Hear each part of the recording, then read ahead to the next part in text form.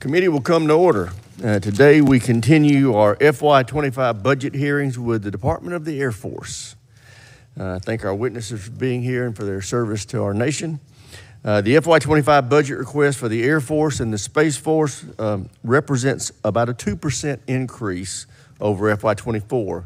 But when you account for inflation, that increase is actually a cut. And that means tough decisions had to be made about what programs to cut and what level of risk to absorb.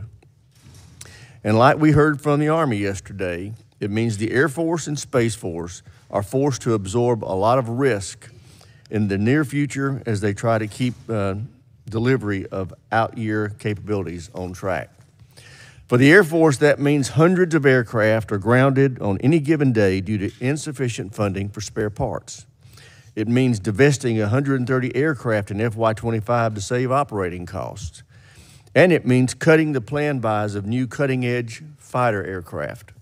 For the Space Force, it means delays in replacing legacy systems with more advanced and resilient systems. It means we're not making investments we need to replace current air missions with new, more survivable space-based platforms. And it means we're not acquiring the counter-space capabilities at the pace we need to fight and win in space. That's a problem because China's military modernization isn't slowing down. They've already outpaced us with a larger Navy. Soon, they'll have a larger Air Force. And in space, China is rapidly fielding new capabilities designed to prevent our joint force from operating. It's important to fully understand how much risk our services are taking on as a result of this budget and what that means for our ability to deter China, Russia, and our other adversaries. General Saltzman, I was glad to see the Space Force release its commercial space strategy. Since 2013, this committee has been consistent in urging the department to take more advantage of commercial space. Back then, it was just satellite communications, but in the last decade, we have seen an explosion of opportunities in the commercial space sector. In these times of limited budgets, leveraging those commercial resources will be even more important than it has been in the past. It will help us increase our capacity and our resiliency. I'm also interested in hearing more about the plan to move the core space mission from the Air Guard to the Space Force, especially how the plan will not cause Guard personnel and units to move out of affected states, and how the Space Force's new personnel system could benefit those Guardsmen who choose to not transfer. Finally, this committee will be closely monitoring progress on the modernization of our nuclear triad. While the B-21 and LRSO programs continue to make good progress, the Sentinel program's Nunn-McCurdy breach is very concerning. This committee understands how unique and challenging this program is. The Air Force hasn't undertaken a project like this since the deployment of the Minuteman in the 1960s. Nevertheless, the department must do more to anticipate challenges and overcome them early when they emerge. We need to get this right. As Chinese and Russian nuclear arsenals continue to grow, the need for a modern and flexible nuclear triad only becomes more acute.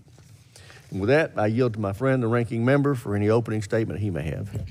Thank you, Mr. Chairman. I think the chairman did an excellent job of summarizing exactly the challenges in the area of our witnesses today. I want to thank the secretary and our two chiefs of staff joining us this morning.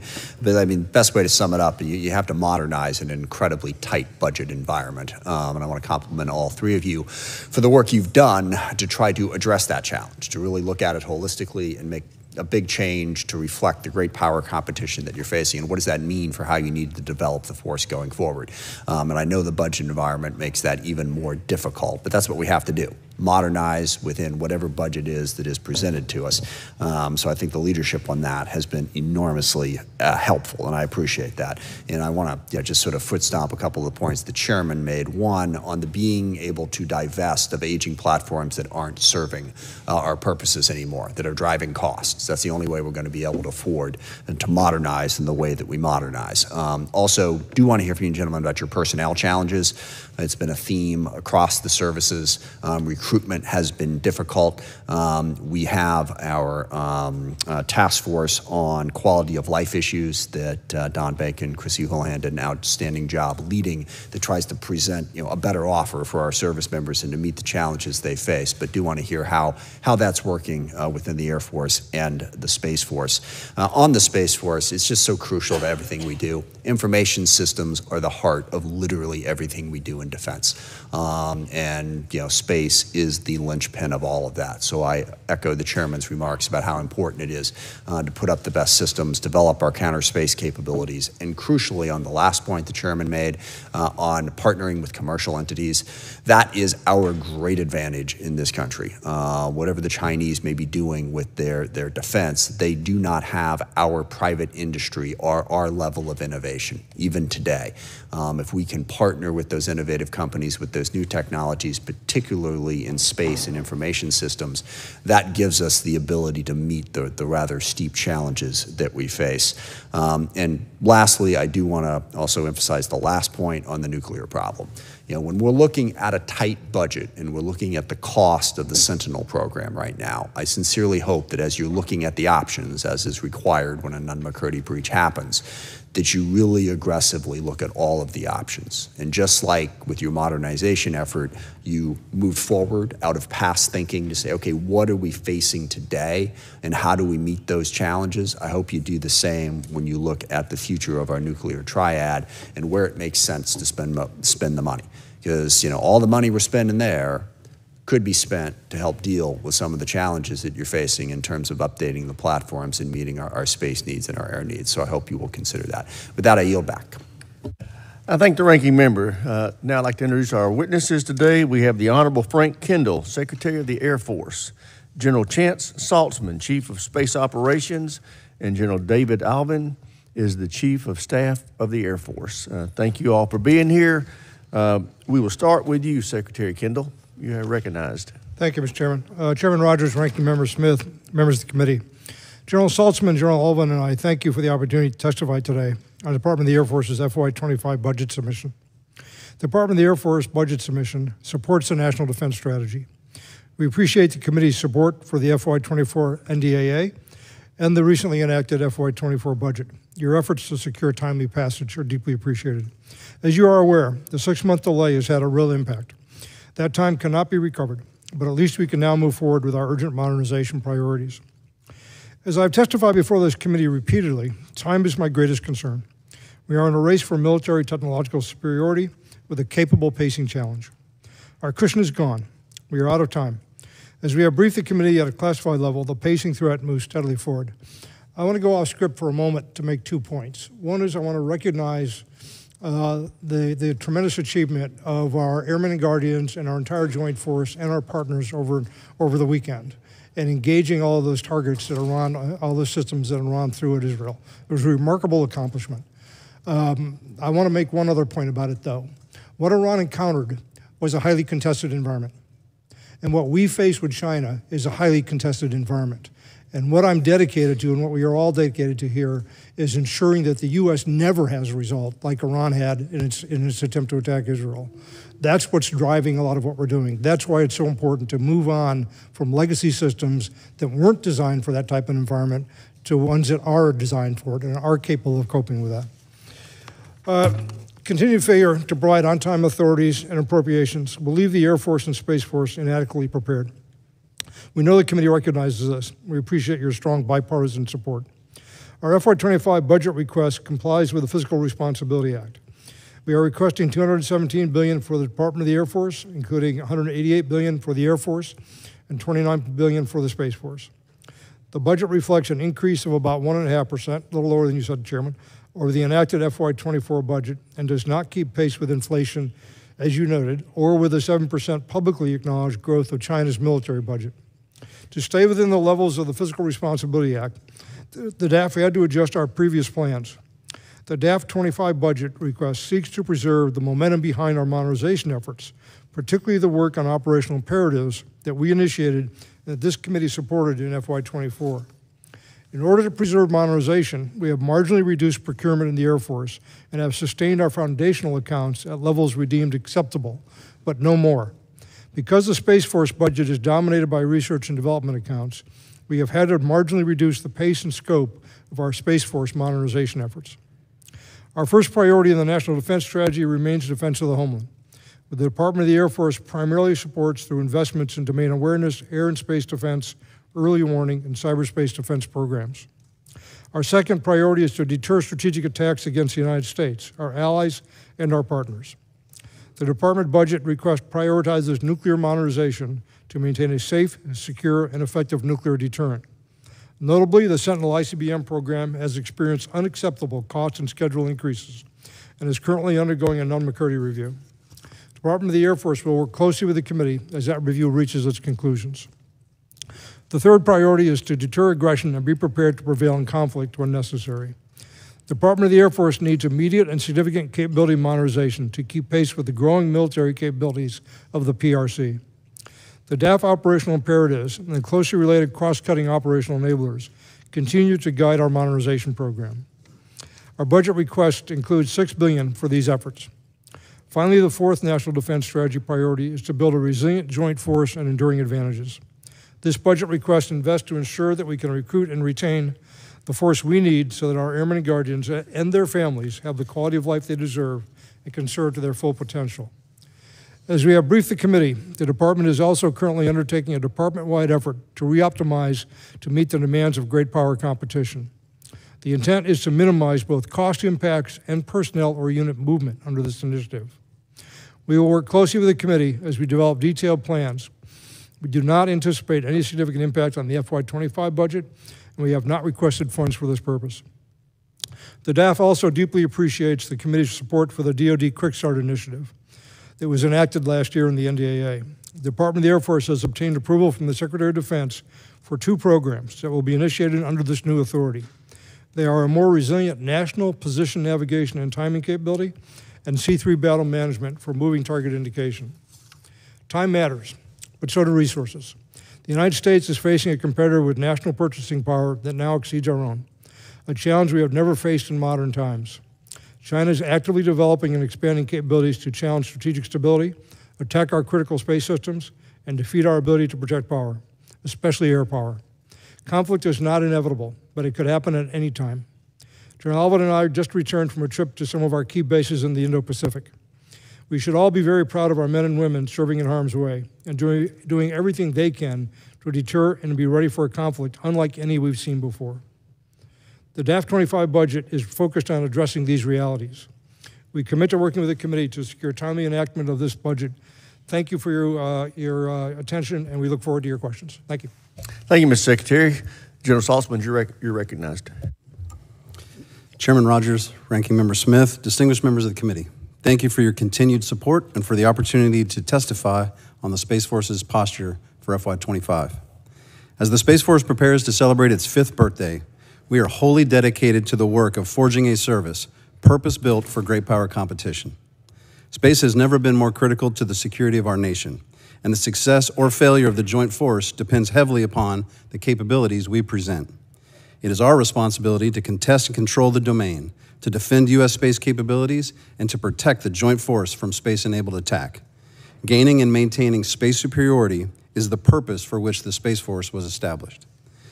With about 3% of the Department of Defense budget, the Space Force offers a tremendous value proposition for the nation.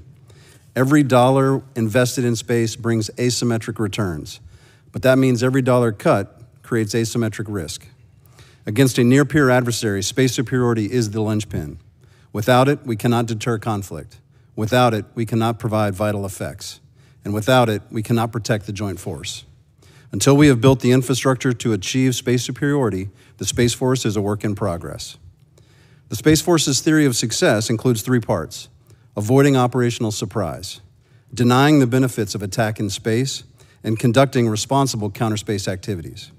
The Space Force budget request is designed to support the National Defense Strategy by building, training, and equipping the forces the nation needs to perform each activity, preserving freedom of action in space while deterring and denying adversarial objectives.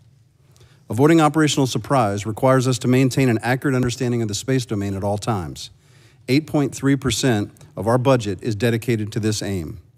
Operating across disaggregated sensor frameworks, the Space Force provides the maximum information possible to decision makers from the tactical to the strategic level.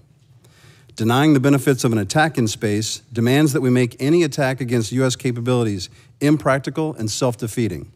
43.4% of our budget is devoted to this objective, investing in resiliency for missile warning and tracking, satellite communications, position navigation and timing. Hybrid architectures and proliferated constellations impose a hefty cost on aggression.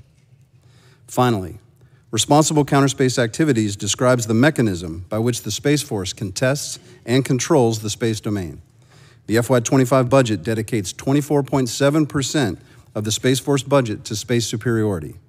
Within the constraints of the FRA, fiscal year 25 Space Force budget reflects hard choices to maintain legacy space services, preserve current readiness, but it also slows the fielding of a modernized force. Addressing these challenges depends on Guardians that are trained and ready to meet high-tech demands of space operations.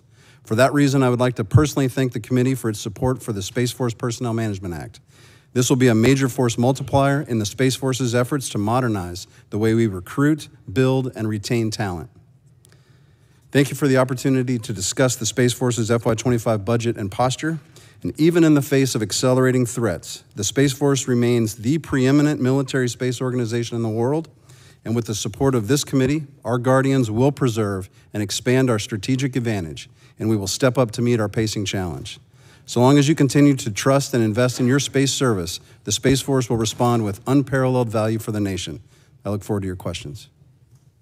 Thank you, General Saltzman. General Allvin, you're recognized. Good morning, Chairman Rogers, Ranking Member Smith, and distinguished members of this committee. Today, I'm proud to represent the 677,000 total force airmen serving our nation. I want to thank you for your unyielding support, not only to those airmen, but to their families as well.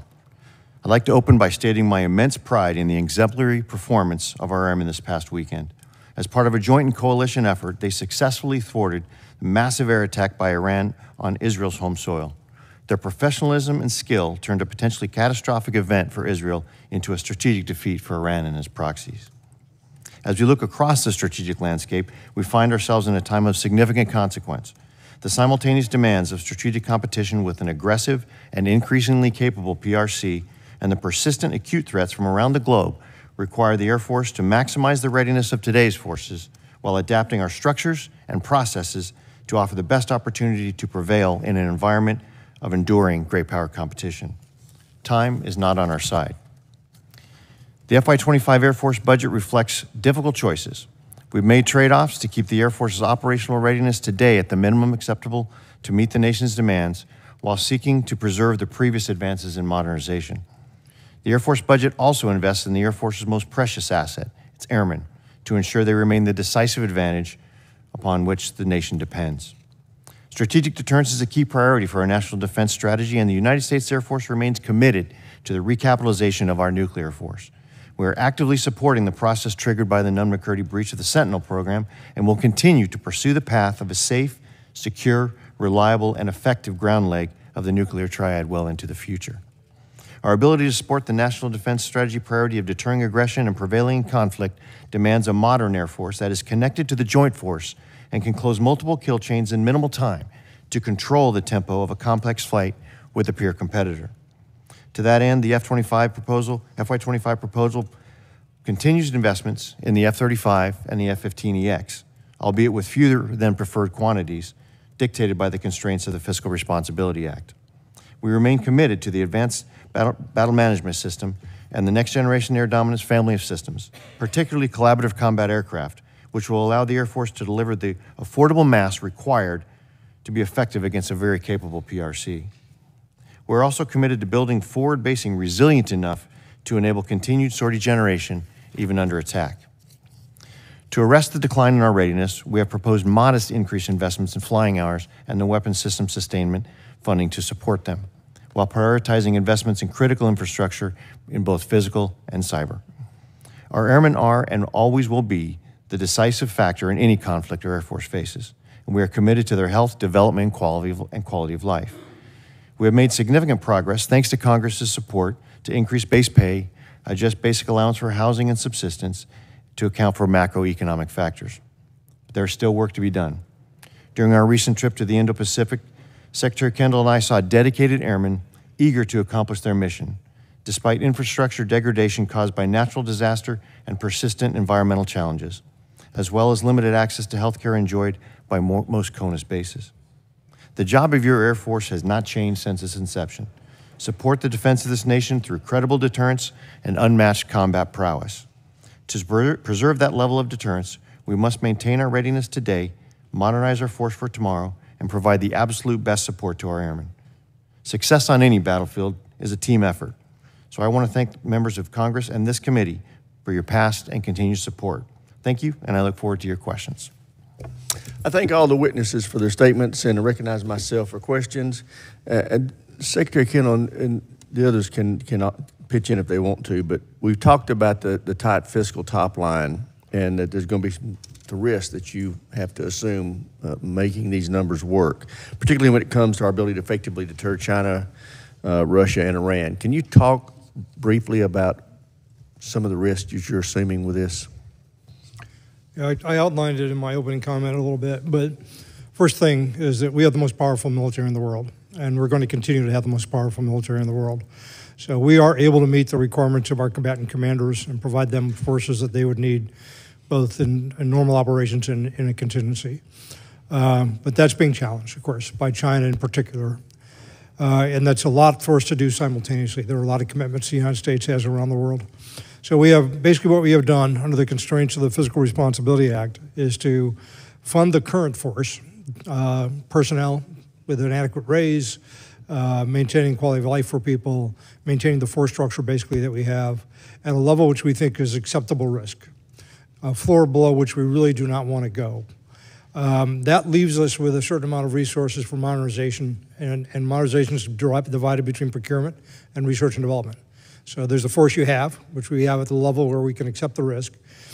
We're taking a little bit of risk in procurement. We're scaling that back modestly from what we had previously planned in order to get on with the modernization, the R&D part of the budget, which we have to get to remain competitive. I see the risk increasing significantly over time. I've watched China modernize for about 20 years now. They're building a military designed to defeat the United States. That is the purpose of their military. And we have got to respond to that, and we've got to do it aggressively and as fast as we can. So from my perspective, getting that modernization funded and moving it forward is the highest priority. But in the meantime, we have to take care of the current force, and we do need to recapitalize at a reasonable rate to address the midterm risk. So that's overall the balance that we're trying to strike. Thank you. General Saltzman, I understand there are approximately 580 Air National Guardsmen in 6 states in D.C. that currently perform the federal space mission for the Space Force under Title X authority. I understand the administration proposes to transfer these personnel to the Space Force. Is it accurate that under your proposal, these 580 personnel will have the option to transfer to the Space Force? If they transfer, they will still report to the same duty station. No units will be removed out of the effective state, and choosing to transfer could provide these guardsmen with a better system of benefits under the Space Force's new hybrid personnel structure. Thank you, Chairman, for that question, and it is true. I think the best way to take care of these missions and the people that are currently doing them in the Air National Guard is to integrate them into the Space Force. With the authorities granted by Congress through the SFPMA, we now have the ability to manage part-time personnel. And when I evaluate the missions that are currently in the Air National Guard, there's no reason to change those unit structures, the personnel, the makeup of part-time to be seamless from a mission standpoint and from a personnel standpoint. Great. General, I'm interested in hearing how you plan to put into action the new commercial space strategy, and specifically how you plan to change the requirements process so that the commercial products and services are fully considered. Thank you again. We're excited about the commercial space strategy. As we've known for a long time, it's one of our asymmetric advantages in the U.S. is the power of innovation and that engine of ingenuity that's in the commercial industry, and especially in space in this time. And so we wrote the commercial space strategy around 4 lines of effort intended to get the most out of it. Trying to create more collaborative transparency. We have to know what the commercial offerings are in order to take advantage of them. And the commercial industry has to understand what our challenges are to best prioritize where they invest and how they can present capabilities to us for inclusion into our architectures. Operational and technical integration. We can't just think about this purely as adding capacity. We have to start thinking about them as filling some gaps and being fully integrated, both technically and operationally, into our systems. The third line of effort is risk management. We have to understand what we should preserve organically as inherently governmental services. We don't want to miss on those no-fail missions, and so we're taking a very deliberate approach to assuring we pull the right kinds of capabilities in. And then lastly, we have to secure the future. There's so much work being done looking out into the future about what space could offer. And so we want to make sure we're prioritizing our S&T dollars to go after the highest payoff technologies across the industry to fill gaps in the future for the Space Force. Great. Thank you. I yield time to the ranking member. Thank you, Mr. Chairman. A lot to ask about. I'm just going to focus on one set of questions in a moment, but I really want to emphasize what Secretary Kendall said in the opening. I think what we saw in the Iranian attack on Israel is a really good way to frame your challenge and the broader challenge of the overall military, which is we have to make sure that whatever we have can actually get in and hit our targets while at the same time defending against it. And that is an incredibly complex web, as we saw. I mean, we had jet fighters up there taking out some of the missiles.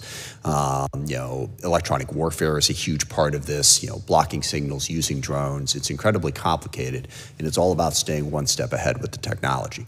So, to General Saltzman's point on the last thing about using our innovative capabilities to do that, that's what we're trying to invest in and where we really need to put our focus. The one thing I want to drill down on, in full disclosure, Mr. Garamendi cannot be here today, which I know breaks your heart. But he asked on his behalf that I drill down a little bit, and also I am genuinely concerned about it, on the Sentinel program. When we're looking at the budget challenges that we have, and I share the chairman's frustration, but at the same time, we have $1 trillion deficit. We have a $33 trillion debt. We have to live within the budget we have. Does the triad still make sense, given the amount of money that is going to have to go into re-upping? And short of that, are there alternatives that could be less costly? Because I believe the Nunn-McCurdy breach has the Sentinel program roughly $35 to $40 billion over budget. I would ask you the leading question: what could you do with $40 billion? But I won't, because I know you could do a lot with it. But as you look at this, I hope you seriously consider what is the true value of the land-based leg of the triad, and what's it going to cost to try to maintain that? Is there a more cost-effective way to do that? And Secretary Kendall, General Allvin, I'd like you both to comment on that. First of all, I am recused on the program because of a prior industry association, but I can talk about the triad in general. Yeah. I did have an opportunity to talk to Congressman Garamendi at length about this the other day, so we had a preamble for this. The triad has served us well for many decades. It has kept us from a nuclear war for a very long time. You cannot put a price tag on that. The ICBM leg of the triad is the most responsive leg of the triad. It is probably what you try to do with the triad is force an adversary to confront a problem for which there is no easy solution. If you take out one leg, there are two other legs. Even if you take out two legs, the third leg still has a lot of destructive power that you can't ignore. And the three legs have different characteristics. The submarines have good stealth characteristics and good survivability because of that. The bombers have more flexibility in terms of how they're used. And the ICBMs are on alert and ready to go in large numbers at a moment's notice. That combination presents a very difficult problem to an adversary. And again, it has serviced well. The other part of your question about alternatives, I did the Milestone A decision for Sentinel, and we knew there was widespread uncertainty about the cost at the time. Now that uncertainty is sort of coming home to confront us now.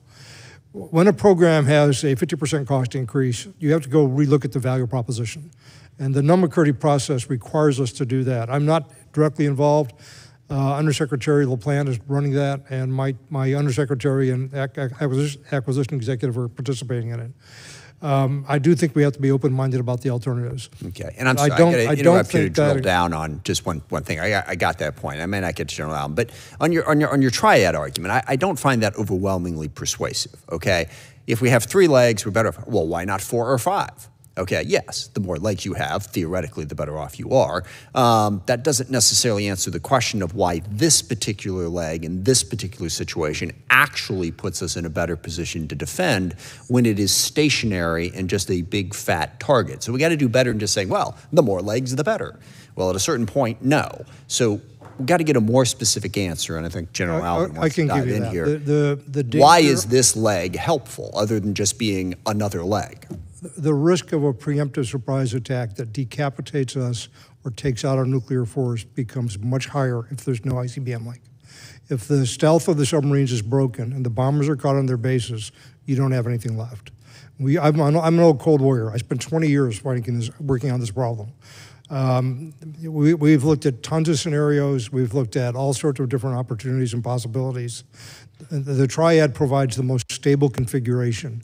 And it would be, I think, a lot of risk, more risk than we should accept to take that. I am out of time. I want to respect the chairman. I apologize, General Allvin. You and I can talk about this offline. Thank you. Gentleman from South Carolina, Mr. Wilson, is recognized. Thank you very much, Mr. Chairman. And indeed, as I was happy to meet with each of you as we came in, always I like to point out my appreciation of the Air Force. I grew up with that. My dad was in the Flying Tigers, the 14th Air Force. He served in India. He served in China, Kunming, Chengdu, Xi'an.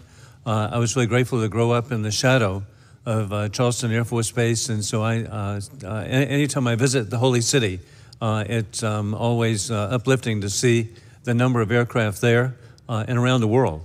Additionally, I'm very grateful with Congressman Jim Clyburn, Congressman Ralph Norman, that I represent adjacent bases, the Joint Air Base McEntire at Eastover, South Carolina, and Shaw Air Force Base, of course, in Sumter, South Carolina. And so your service to me is very, very important and significant, and I see it firsthand.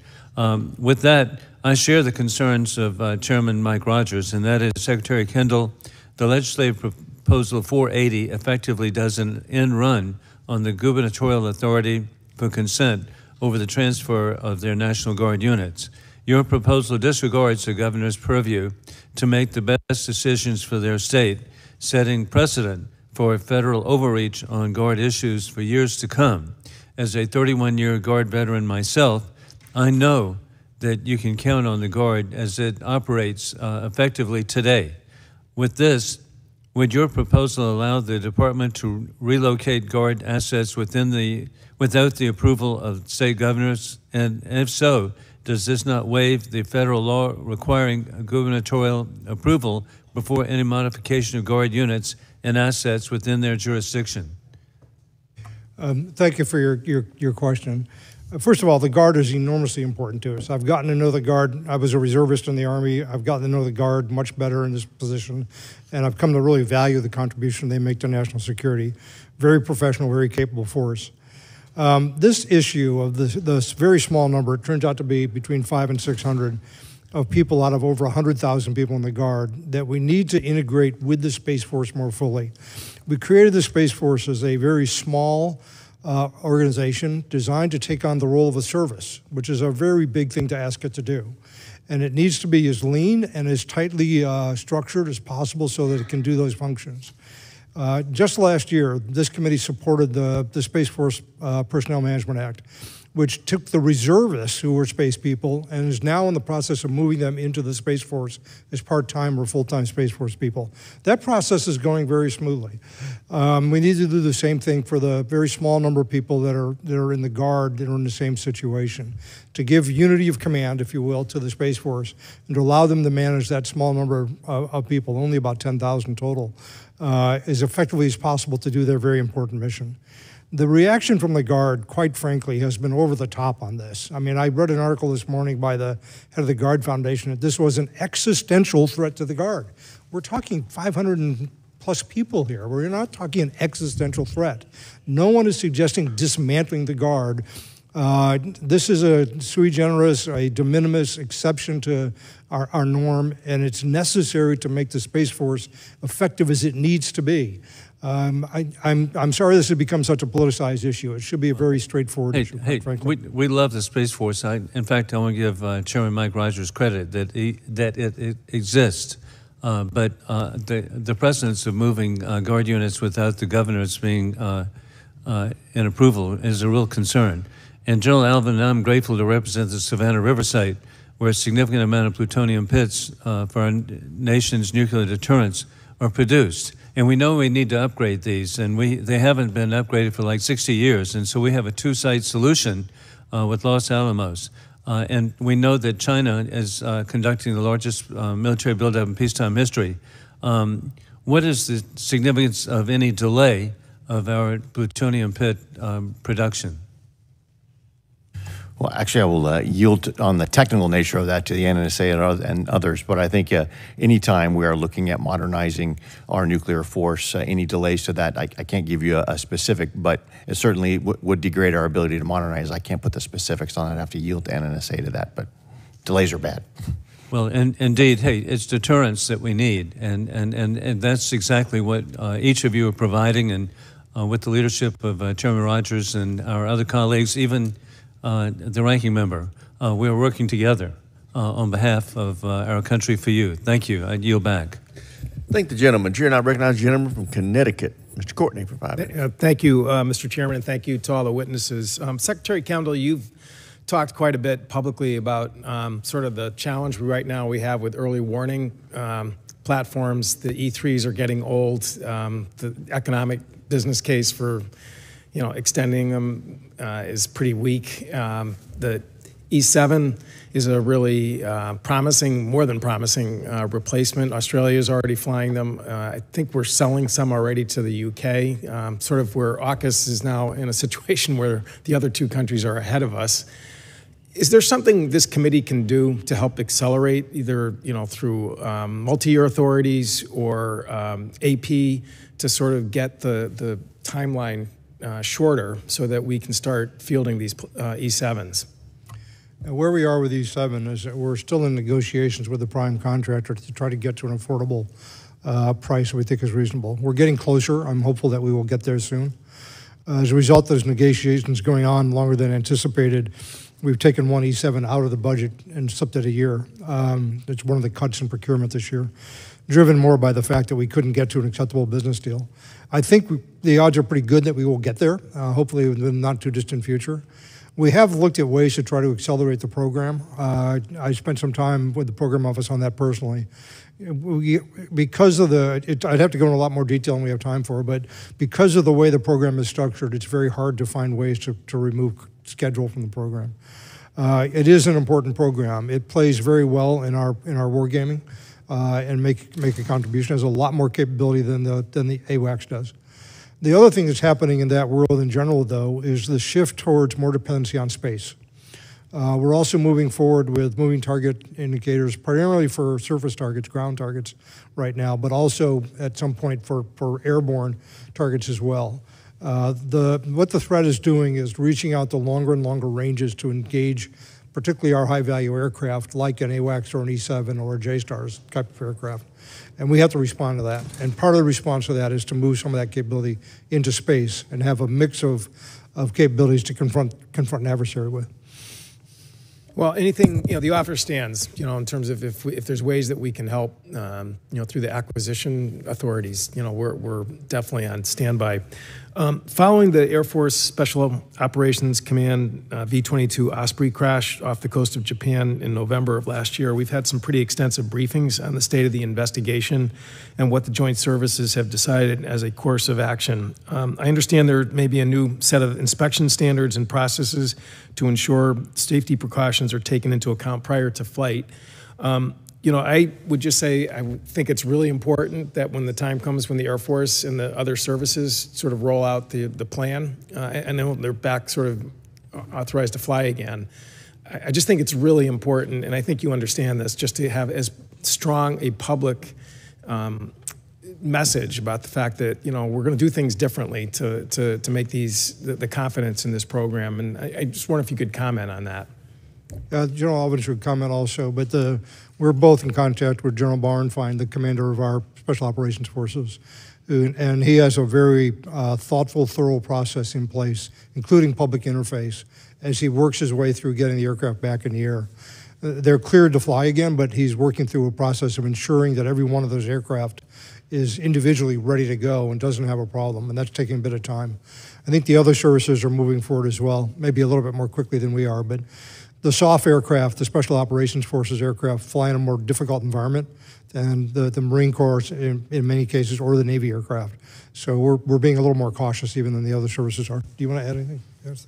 The Secretary pretty much handled it, but to the point of the differences in mission, that's something that we shouldn't walk past. I mean, the difference between how the Marine Corps and the Navy operate their V-22 aircraft and how AFSOC does, a lot of these more complex. It's not only more complex and perhaps challenging to the airframe, but also to the aircrew as well. So understanding that entire system and ensuring that that is safe and effective is General Bauernfein's, it's his number one remit. I think he's doing a fantastic job, but your point, Congressman, is exactly right. As we get that rolled out, what we need to do is ensure that we rebuild that confidence and have a defensible, clear message that says what we're going to do and how we're going to do it, and also be able to define the differences between the three different services to show that they're not inconsistent, even though they may not be on the exact same time schedule. I mean, that's what the Navy did with McCain and Fitzgerald afterwards, and again, I think that you can see, that really worked in terms of just there was a change in process, and I think, again, there's a lot more confidence in how destroyers are being deployed. I'll yield back, Mr. Chairman. Gentleman yields back. Chair, and I recognize the gentleman from Virginia, Mr. Whitman. Well, thank you, Mr. Chairman. I'd like to thank our witnesses for joining us today. Secretary Kendall, I'd like to begin with you. The U.S. Air Force base budget and then the UCOM unfunded requirements list both call for additional counter small UAS capability at U.S. Air Force installations. As I see things unfolding, we see counter small UAS and really loitering munitions not having much distinction. They are becoming the same thing. We saw recently a very disturbing trend at Langley Air Force Base where, because of a large number of UASs that were in that airspace, Langley had to close down just to make sure that we were able to defend the operations that were going on there.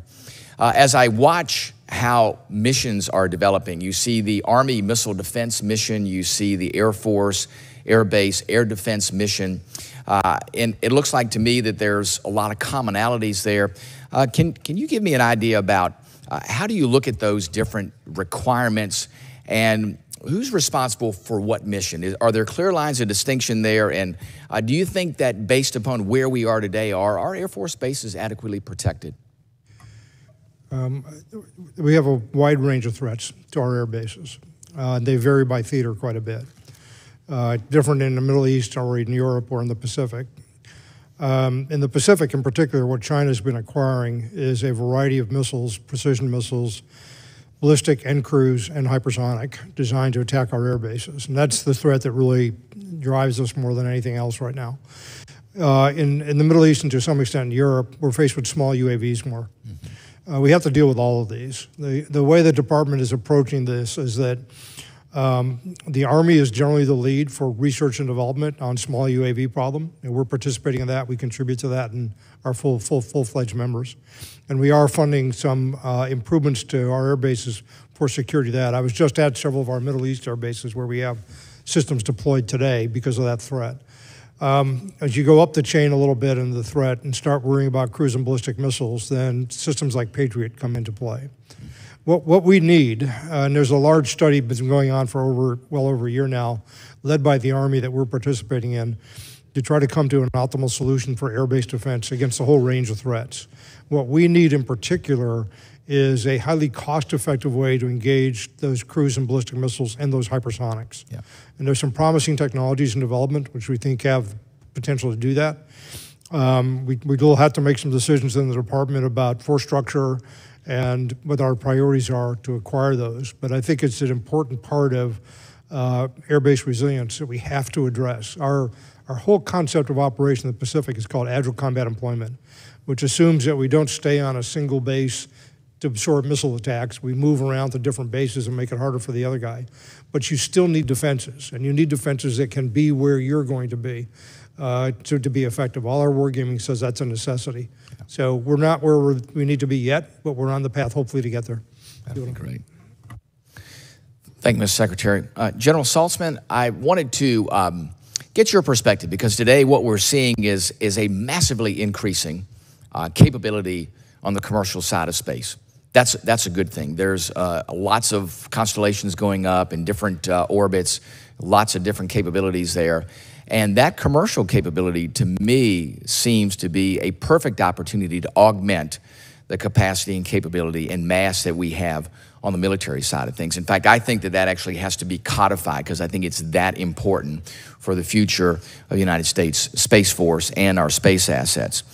Can you speak to the importance of the CASR program, the Commercial Augmentation Space Reserve program, how you see it today, what you think the future is for that, and what do you think needs to go into the structure of that to make sure we can capture the incredible things that are happening on the commercial side of space and do that at the speed of relevance? Thank you, Congressman. I couldn't agree with you more. We definitely need to leverage what's available to us in the commercial industry for space. The CASR program, I think, is a classic example where we've used this in the Air Force prior to it. And the idea is about how rapidly can we expand and augment our capabilities in time of crisis or conflict. And as you know, a lot of the pre-work, the planning, how will we integrate the contractual work that needs to be done with the companies to make sure that we're primed to execute at the speed of need is really what is at the heart of the CASR program. Mm-hmm. Do the work ahead of time, account for it in planning, see what the requirements are, which of those requirements can be met by the commercial industry, and then start talking about contract negotiations before we even actually sign a contract so that we are ready and primed to put that excess capacity in place when we need it. Very good. Gentleman's time's expired. Chair, now recognize the gentleman from California, Mr. Carbajal. Thank you, Mr. Chair. In addition to my district being home to some of the best wines in the world, it is also home to Vandenberg Space Force Base, the West Coast Range. There has been a rapid growth in the commercial space industry, especially with the increased launch cadence at both Space Force ranges. General Saltzman and Secretary Kendall, does the increase in commercial launch cadence benefit our national security, even when those rockets are not carrying DoD payloads? I'll start with a yes and turn it over to General Saltzman to give you more details, Congressman. Absolutely, Congressman. You know that the more we use the infrastructure, the more we can offset and defray some of the costs associated with, especially with on the commercial side. As we use the commercial launch facilities, they continue to develop the rocket technologies, the launch technologies. We enhance the experience and the competencies of all of those that operate the range, do the spacecraft integration that's necessary for launch. And in the end, the real benefit is the more you launch, the more we are driving the cost per pound to orbit down. And this is one of the most beneficial things that the commercial industry has done for us in the launch enterprise, is drive that cost to orbit down so that we can start to explore different kinds of constellations in different orbits to do different kinds of missions. Thank you. That question was important because in California, I know there's permitting decision-making that is going on right now, and the national security issue can't be further underscored. That's why I asked you that question. Thank you so much. The increased cadence will result in bottleneck unless additional payload processing is added to the range infrastructure. General Saltzman, the fiscal year 24 budget included $80 million for a payload processing facility that is supposed to go to Vandenberg. Can you provide an update on this project, including any timelines involved? I can get back to you on the specifics, but I haven't heard anything that says there's any delays or that the money's not being spent. But I'll get back to you specifically. Great, thank you so much. I was really pleased to see the Space Force commercial space strategy was finally released. I think this is a great roadmap for better leveraging our nation's space industry. General Saltzman, how does the CSS work in coordination or build on the Commercial Space Office? And does fiscal year 25 budget requests help build out commercial integration capabilities as outlined in the CSS? Thank you again. In addition to the standard services that we've been buying for years, satellite communications, we have about $1.2 billion in the budget. Launch services is about $2.2 billion. But we've added about $400 million to bring some non-traditional kinds of data and services to bear. The Commercial Space Office, Commercial Services Office, that's the one who's kind of the front door to collaborate with industry and figure out what is the best military utility for these commercial services. And I think we're on a good path. Commercial Space Office falls under SSC, so they have the lead to explore That's what, when we say collaborative transparency in the commercial space strategy, that's what we're talking about. Getting out with industry, figuring out what services are most beneficial to the government, and working closely with them to fill gaps and expand our capacity. Thank you. General Saltzman, one last question for you. With the proliferation of the commercial LEO constellations, it should be easier than ever to get to tactical surveillance, reconnaissance, and tracking data out to the combat commands and warfighters. I believe this service is the Space Force should be providing. How will CSS help get TAC SRT into the hands of combat commands, and what challenges do you expect to run into while integrating this commercial capability? Again, I couldn't agree more with you. There's a lot of capacity, a lot of capability that's available to us in this SRT mission area. SSC has a number of demos that are going on right now to explore exactly the best way to spend our dollars on those capabilities. And the Joint Commercial Office is also exploring how best to incorporate space data into our overall architecture. Again, with the focus on meeting those combatant commander requirements that sometimes can't be met through a normal intelligence process. Operational planning products that don't require the level of analytics that traditional intelligence products do. There's a lot of room for improvement there, and SSC is dedicated to getting that. Great. Secretary Kendall, I look forward to you visiting Vandenberg Space Force Base in the near future with General Saltzman. Look forward to hosting you and showing you not only paradise, but the great capabilities at Vandenberg Space Force Base. I think I'll try the wine also, Senator. We'll have some good wine for you as well. Mr. Chair, I yield back. Gentleman yields back. Chair now recognizes the gentleman from Georgia, Mr. Scott. Thank you, Mr. Chairman. Secretary Kendall, I know that the decision has been made on the A-10s, and that, as I understand it, we're going to divest 56 aircraft this coming year. And my question is, are we talking with other countries, whether they be NATO partners or treaty countries, that may be interested in that aircraft to transfer it to them? Yeah, I'm not aware of any active interest. One country at least has expressed some interest, but the problem is once that aircraft goes out of the U.S. inventory, there won't be any basis support for it. So any country that picked it up and tried to sustain it would have a very hard time. It's also a very old aircraft. They're about 45 years old. They are. Replacement parts are very hard to obtain. They're old, but they're effective. But as we look to divest things, it seems to me like there's a whole lot going on around the world where I understand we're moving in a different direction, more technically advanced, but you know, it would have sure been nice for Ukraine to have them 2 years ago. Ukraine hasn't expressed much interest. I think they rightfully are to be concerned about their survivability. I agree, but I think if they'd had them 2 years ago, it may have made a difference. I would just suggest that as we divest things, we're running a $3 trillion deficit over the last 365 days. We're now $34 trillion. As we divest things, I understand it's the right decision for the U.S., but globally, I think we need to be at least meeting with other people that share our interests and our values. And while it might not be the right weapon system for us, it's certainly better than the systems that they had.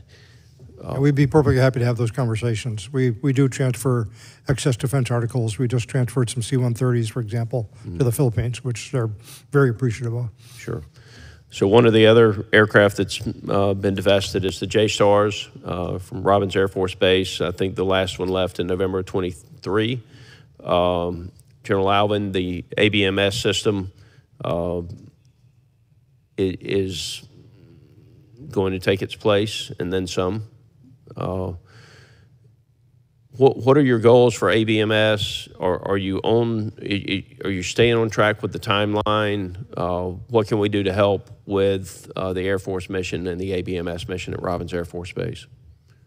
Yeah, well, thank you for that, Congressman. I would say that the advancement in the advanced battle management system, and really across what we're referring to as the C3 battle management, has really started to accelerate, largely due to something Secretary Kendall did maybe a year and a half ago now, with the putting an integrator in across all those systems that's putting together the architecture. It's a complicated thing.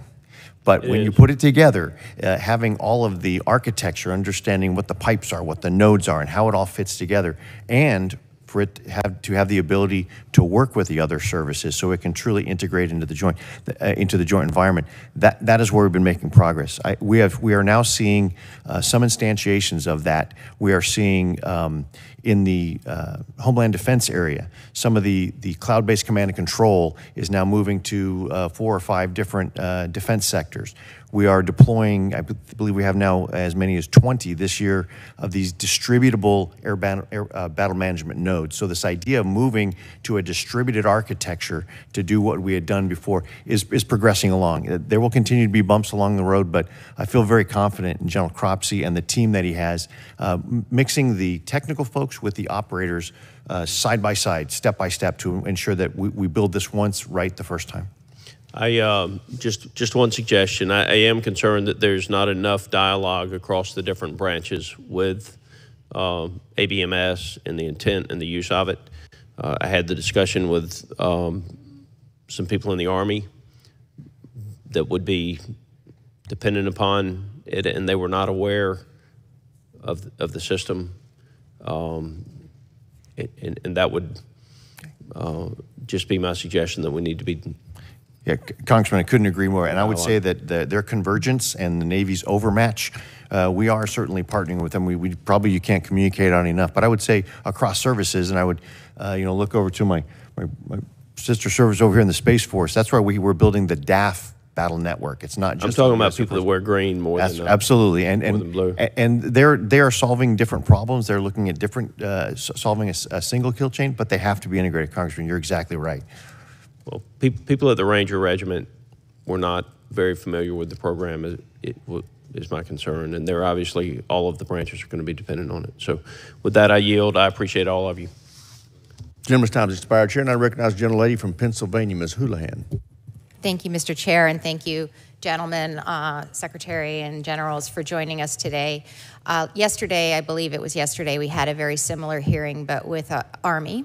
And at the beginning, our chairman and ranking member and many of us during the course of the hearing asked appropriate questions about the President's supplemental that's now been sort of on the back burner for the better part of 6 months, and the impact and implication of not having passed it yet, and the impact and implication of when it does hopefully pass at some point to you all. I would ask the same question because I'm sort of surprised that I'm one of the junior chipmunks here, that it hasn't come up yet.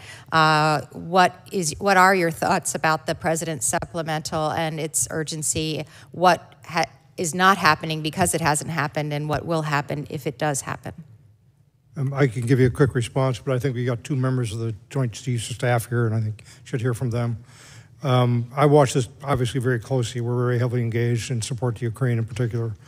They desperately need the help. And we look at the numbers and the way they're exhausting air defense weapons and artillery munitions and so on. They need the help. The war right now is not going in the right direction. It's largely because they haven't gotten that assistance. So the supplemental is needed there. It's also needed for Israel, and it's needed for Taiwan. So it's a very important package and it needs to be passed. I'm going to let my colleagues talk about their perspectives. Well, we certainly, with the impact of being able to reimburse some of the munitions and the things that we have supplied, we look very closely as the request comes for different types of munitions to ensure that we don't deplete our own stockpiles. But in that, every time we do that, we incur a little bit more risk, but we understand this is part of integrated deterrence. Integrated deterrence is being able to support our partners, and so we do not have to commit to, in the case of Ukraine, an Article 5 sort of situation. So we from a pure service perspective, we are very interested in, if the supplemental were to be passed, we would be able to replenish some of those, or have maybe newer munition stocks with those. There's some monies that we're looking for with the Presidential Drawdown Authority that we are doing some sort of cash flowing, and if we don't get that, then we're going to have to make some decisions at the end of the year with respect to readiness. I know the Army probably yesterday had more to say. They are doing quite a bit of cash flowing as well, and I've talked very closely to my counterpart, Randy George, and they also have issues with their risk towards the end of the year in the operation and maintenance accounts if they don't get the supplemental pass. Thank you. They've covered the topic pretty well. I would just add that sometimes we get caught up in the tactical side of things and munitions and replenishment, but there's some strategic messaging here too, as well as withdrawing our support. So I think we have to consider it all from tactical all the way up through strategical. 100%, and thank you, gentlemen, for that response. Transitioning into my fear, which is my fear that if we don't do the right thing here, the implications for us and for our troops could be catastrophic. And speaking about our troops and the quality of life of them and the recruiting and retention of them, I'm one of the people who participates, in fact, the ranking member of the Quality of Life panel, and we've just put out quite a big report on that and looking forward very enthusiastically to working on you on the various pillars that are provided there and suggestions listed there. Very briefly in the time I have left, there were 5 categories, not surprisingly: service member pay, spouse employment, child care, housing, and health care. Very quickly, if you wouldn't mind mentioning kind of which one of those resonates most with you at this point in time, and how you're currently prioritizing the funding in that area. The department's looking at it. Just came out recently. I had a chance to look at it also. A couple of things we are doing are reflected in our 25 budget. The 200% of poverty for basic needs allowance, for example. We obviously support that. The one that I think we're going to look at very closely is the 15% pay raise for junior enlisted. We have given a 15% pay raise over the last few years when you add the totals to the last few years. When you look at how resources could be applied to influence quality of life for our people, we think there may be some more efficient ways to do that, to utilize those same funds.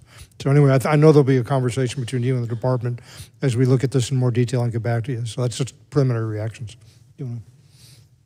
Also resonating with me is, of course, the housing issues as well. And I think we are making progress on that.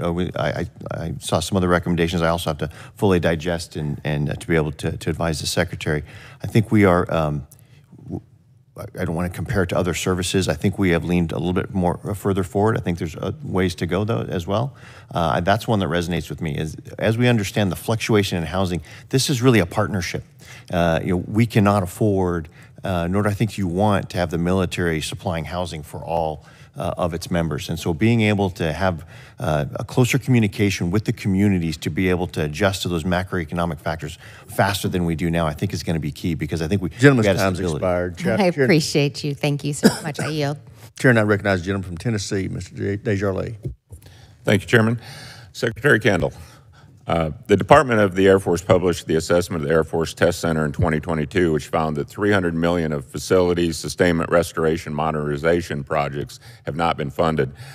Can you describe the impact and operational risk associated with such an extensive backlog, and how would failure of our critical test infrastructure impact modernization efforts for everything from Sentinel to hypersonics to F-35 upgrades? We are managing the risk associated with our installations at a level which we think is acceptable, but it's not great.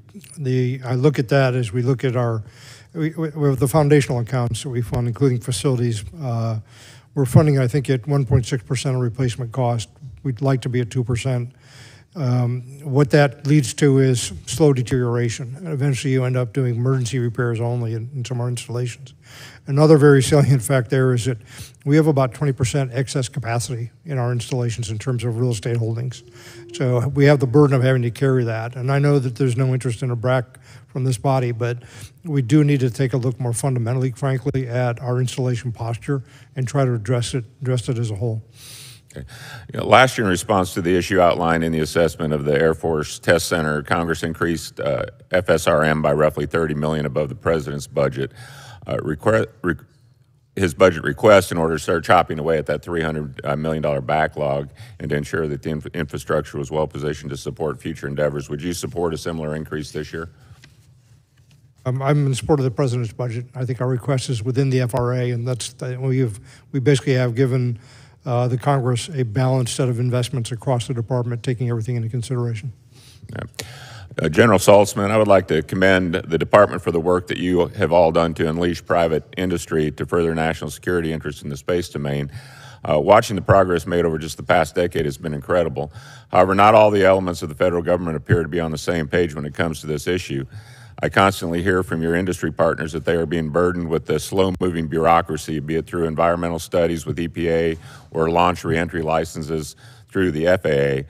How are you working with other agencies to ensure that they are working as quickly as you all are to support the critical work that Space Force is supporting?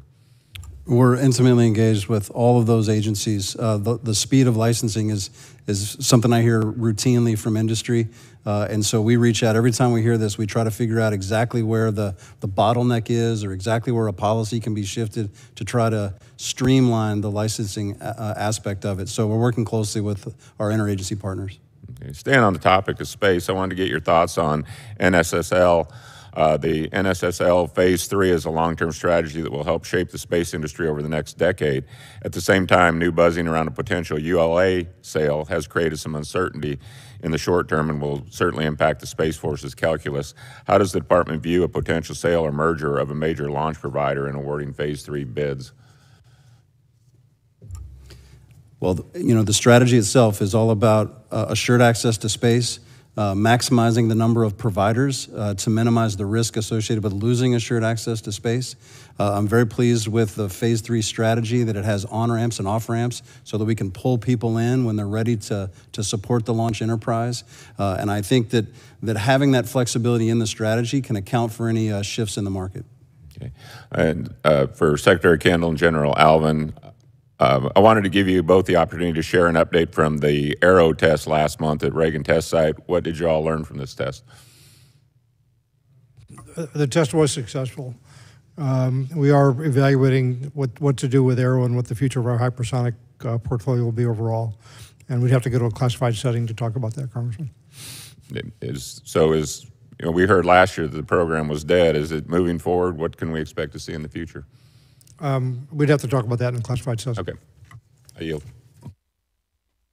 Chair now recognizes the gentlelady from Michigan, Ms. Lotkin. Thank you, Mr. Chairman. Good to see you all. Thank you for being here.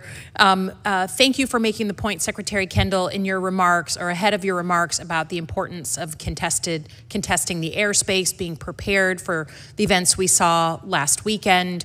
And I couldn't agree more about our need to contest the space when it comes to the potential threat from China.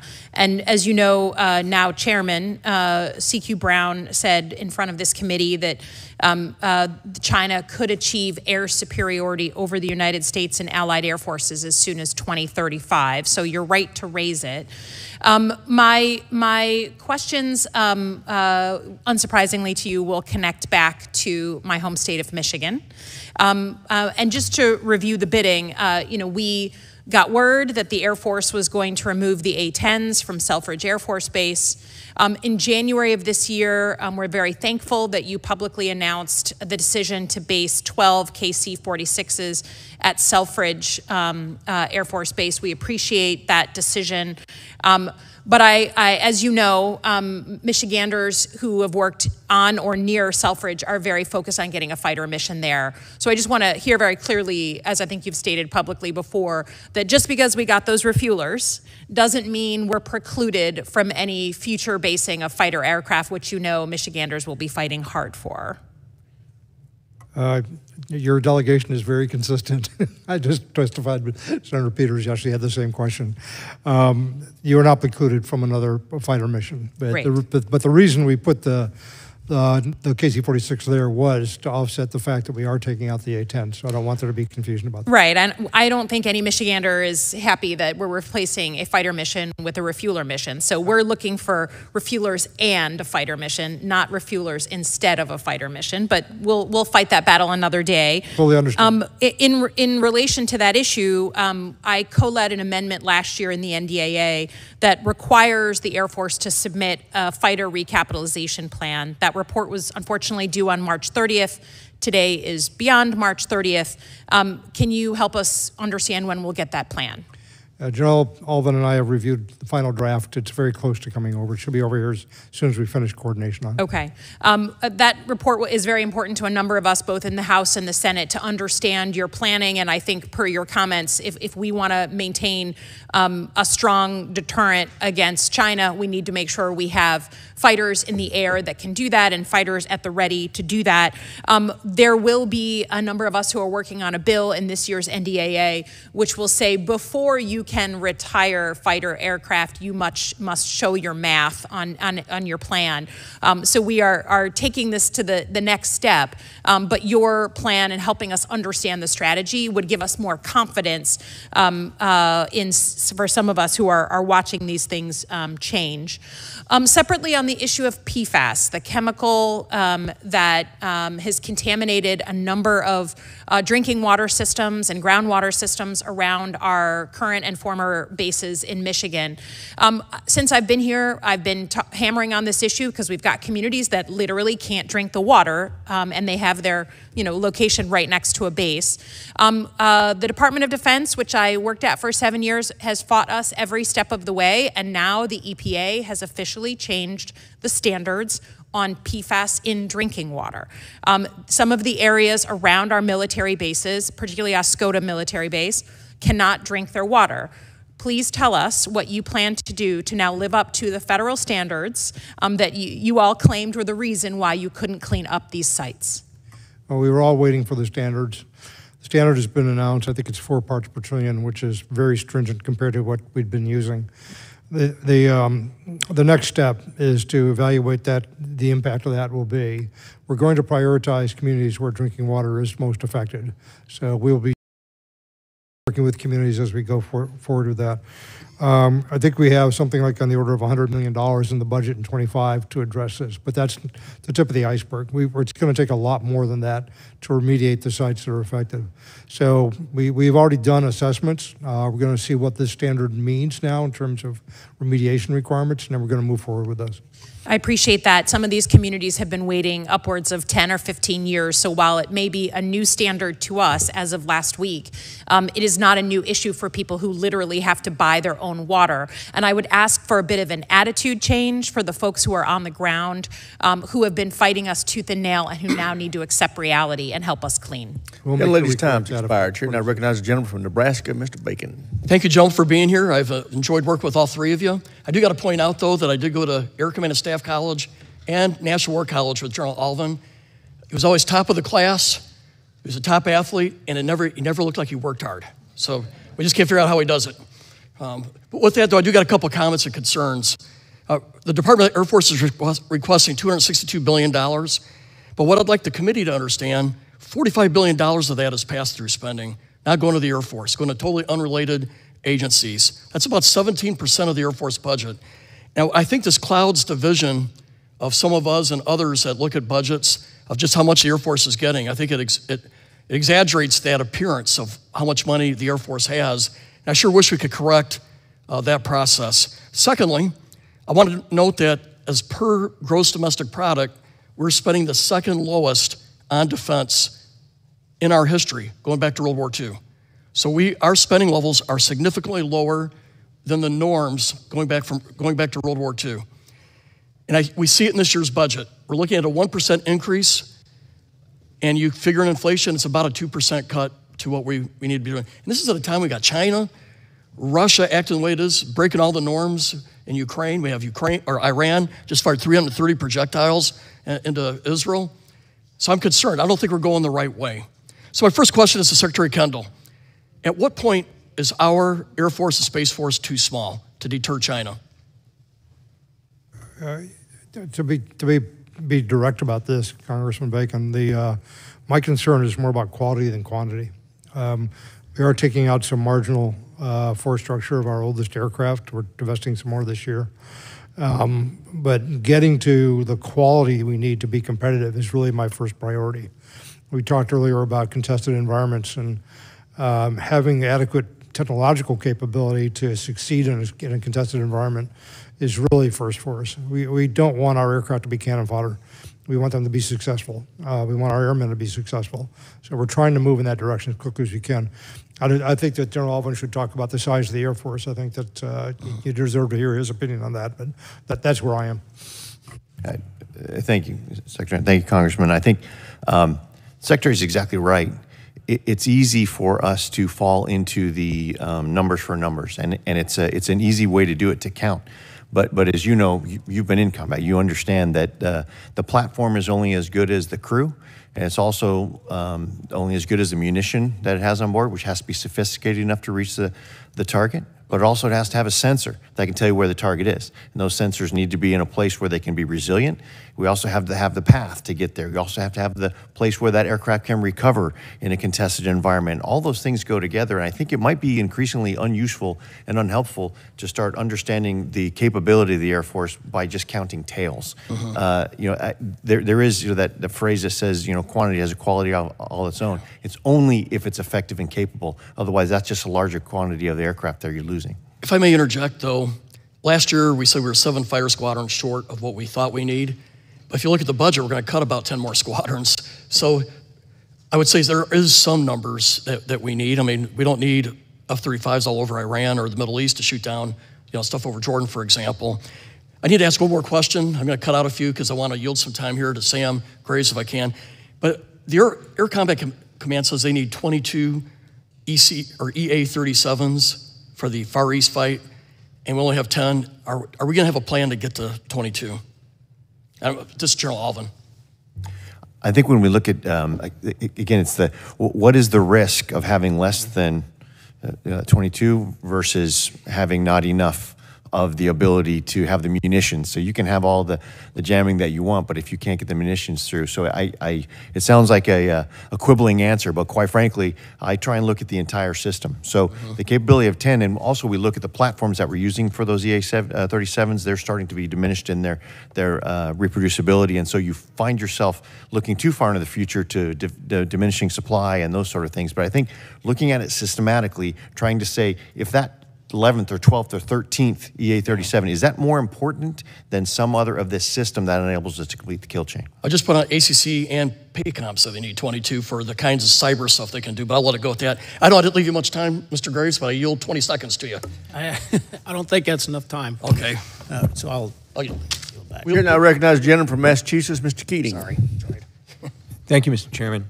Last week, the Supreme Allied Commander, General Cavoli, was here in front of this committee. And he gave, I think, testimony that was, I think, historic in nature. He was commenting on what was going on in Ukraine, and he said, at this moment, not weeks from now, but at this moment, he could not overstate the gravity of what's facing our effort in Ukraine right now, and the effort of the Ukraine military. So, he also said that in his 3 decades of study in the academies and tactical studies and his work as general, he found one thing that was extremely important. He said, if one side has the ammunition and the other side doesn't, the side with the ammunition wins. I think in modern day warfare, I think it's a fair statement. I want to ask you. I think you could say, as the ground is now drying up in Ukraine and the muddy season is over and the offensive and the illegal war of Putin grinds forward on the ground, I think it's a fair statement to say the side that has air superiority always wins too, and the other doesn't. Can you comment on tactically how critical this moment is? Not anything that, this doesn't have to be classified to go down this road. How critical is this moment where you're having that kind of ground war, where they're ceding territory now, that tens of thousands of Ukrainians gave their lives for, and the strategy on the ground? How important it is where the United States, which is uniquely situated, by the way, the munitions and the air assets that are necessary are uniquely ours. Our allies don't have what's necessary at this moment. So can you tell us how critical this moment is, not weeks, in terms of moving on the $95 billion Senate security package, which passed the Senate, by the way, with a 70-29 bipartisan support. How critical is that to move on right now in terms of the fact the air superiority imbalance is so great? And how does that affect things on the ground? Congressman, I'm not going to try to provide a stronger professional opinion than General Cavoli. He's intimately familiar with the situation. I'm watching the intelligence. I think we all are. My colleagues are on the joint staff. But to your early comment, a summary of what you said about weapons and air superiority. It's about resources. The side with the resources is going to win here. And Ukraine just doesn't have the resources, and Russia has been applying them. There's a big imbalance there. And the price for us of this, when you think about the fact that we have almost a $900 billion defense budget to provide for deterrence, and that if we fail to deter Russia effectively here for a few $1 billion, what that means in terms of the consequence, all that other investment is essentially wasted if we don't succeed in defeating aggression here. That's what's on the table, and it is an urgent need from everything I have seen. I'll stop with that and let the chiefs make comment. Generals? Again, I would also yield to General Cavoli, and also I've been in touch with the USAFE commander, General Hecker, as well, who's understanding sort of the air picture, better than I can from D.C. and in Washington. But it certainly is the case. It's a different type of air battle now, obviously, when you're talking about it's very heavily electromagnetic spectrum heavy area, and drones are involved. But it's still, if you can have the advantage from the air, it is critical. And the Secretary's point is the right one, though. It's overall resources to be able to formulate a battle plan that is executable, especially in the springtime here when the fighting's going to pick up when it dries up. It's going to be key. Overall, I think, is a critical word that you use, because without this air superiority, frankly, winning isn't going to be possible. General, do you want to comment on that? We hear from General Cavoli routinely. I agree with his assessment. I agree with what you heard him say as well. We recognize that we're in a unique time frame. A land war of this size in Europe just has not happened for generations. And if we don't respond properly, it could only get worse. And I think we just have to recognize what it is we're standing for, what we choose to defend, and stand up and support it. And while I appreciate what Speaker Johnson's trying to do moving forward, even if he's successful, that's going to be weeks and weeks and weeks before we get something on the president's desk if we do it all. We have to act now, and it's urgent. And thank you for reinforcing that. I yield back. Gentleman's time's expired. Chair now recognizes the gentleman from Indiana, Mr. Banks. Thank you, Mr. Chairman. General Allvin, after falling short in 2023 for the first time since 1999 in your recruitment goals, the Air Force is on pace to reach those goals for 2024. What changed? Well, thank you for that, Congressman. We really attacked this aggressively when we saw the downslide happening, and we looked at several things. We looked at our policies to ensure that they were still relevant. We looked at some things that maybe we were being overly restrictive of, so we did a clean sweep of that. A couple things that were sort of as easy as falling off a log. Why, if you can decrease the time it takes to have someone who wants to be naturalized become a citizen, that attracts people in. If you can understand the height and weight measurement that was required to even be considered, and you can relax that to where it's consistent with the rest of the DoD standards, those are some simple things we did. But some other things that we're doing to follow up on that is we're ensuring that we can have the recruiters do more of the pounding the shoe leather time and not doing as much admin time. So there were several things we did, a little bit more targeted marketing, reaching out to other things. So it was really attacking on all fronts. And I think that, plus the fact that we're coming out of COVID and people are starting to wake up again and we're engaging. We put notes out to our wing commanders to get out to the community so people can actually see what their military can do for them. I think it was the compilation of all of those things that put us on the right path, and now we're making sure that we just don't rest on those laurels, and we're looking into the future to make sure we can sustain that. Would you say the Air Force has loosened its standards? I would not say loosened its standards at all. As a matter of fact, I'll give you the example. I talked about the body fat composition, and people think the body fat composition is a different standard. We had a body fat composition restriction before we'd even consider someone coming into basic training. Even though we'd advanced our basic training, better nutrition, better fitness, when we put those standards back to DoD standards, we enabled another 4,500 recruits to be able to come in. We have done longitudinal studies on those, and of those, only one did not make it all the way through. So we're making sure the standards and the quality sustain while we're actually opening the aperture to more Americans who can serve. Different story for the Air National Guard. Still below our recruitment goals. What are we doing to fix it? Well, the Air National Guard is also making gains. They had a little bit longer way to go. So part of the issue with the Air National Guard is we've had pretty high retention rates in the United States Air Force in the active duty, and some of that affiliation is how they get their numbers up as well. But they have increased 31% from over last year. So where last year they were well short, this year I think they're targeting to be within 5% of the goal. Their Air Force Reserves is going to be either within 1% or they're going to make the goal as well. So across the board, we're actually making progress. Can you quantify how far off we are with Air National Guard? The Air National Guard right now is on a path to be within 5%. Yeah, I get that. I got to get the exact what that raw number turns out to be, but they're within 5% of their goal. Secretary Kendall, do you have any advice on what we can do to fix that, the Air National Guard recruitment numbers? No, we've been working this very hard ever since we started realizing we were going to be below our target year before last. I'm going to give General Allvin a lot of credit. He ran a task force as the Vice Chief of Staff of the Air Force that addressed an awful lot of these issues. We also just put more resources at it. We have increased in our 25 request, we're increasing the amount of money for the Guard for recruiting. A lot of what we're seeing is just lack of familiarity with the military.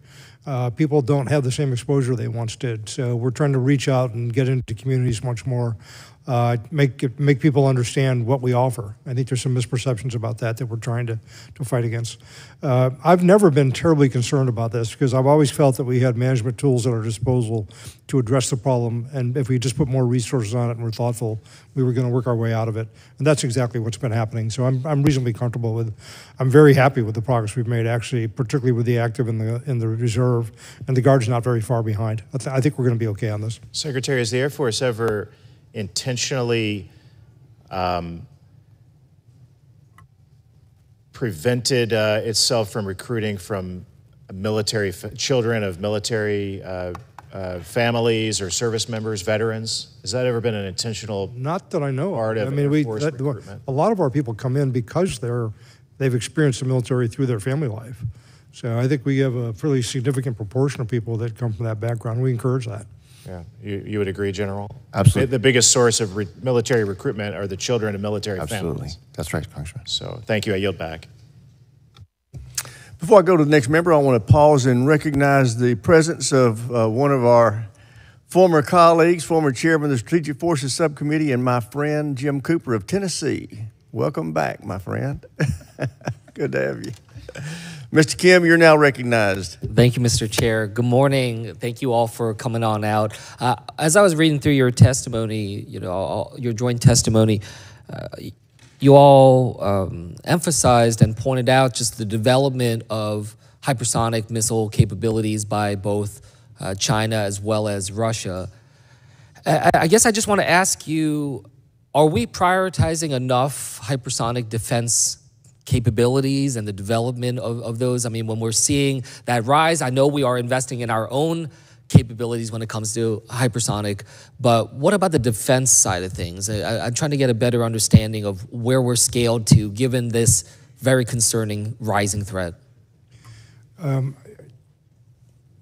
Defense against hypersonics is important to us because there are a lot of hypersonic weapons potentially targeting our air bases in particular. The responsibility for that largely falls on the Missile Defense Agency and on the Army.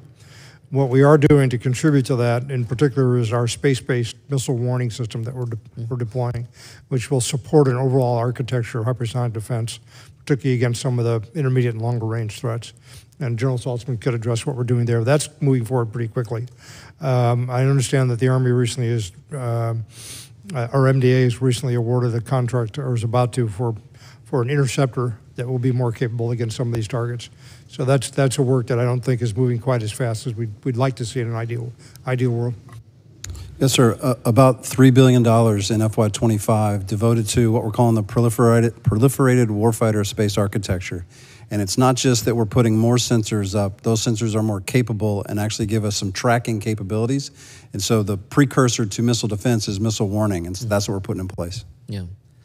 And I would also add that over the past several months, There's been an ongoing study, analysis of alternatives that should come out in June on air and cruise missile defense of the homeland. That's been the Department of Air Force led that study, and it's really broken it down into 3 areas that you really need for air and cruise missile defense. You need the sensors, and then you need the effectors, degrade them, kill them, whatever, and then you need the command and control structure. So we've been able to look at each of those elements. That's going through an analysis of alternatives to determine the exact architecture, to be able to put those together. And as General Saltzman said, the missile warning, missile tracking is a key part of that sensor, but that analysis of alternatives should be done in the next couple months on the architecture, and then we'll look at building out the pieces to that to have a better defense against cruise missiles, hypersonics and others. Yeah, thank you for that.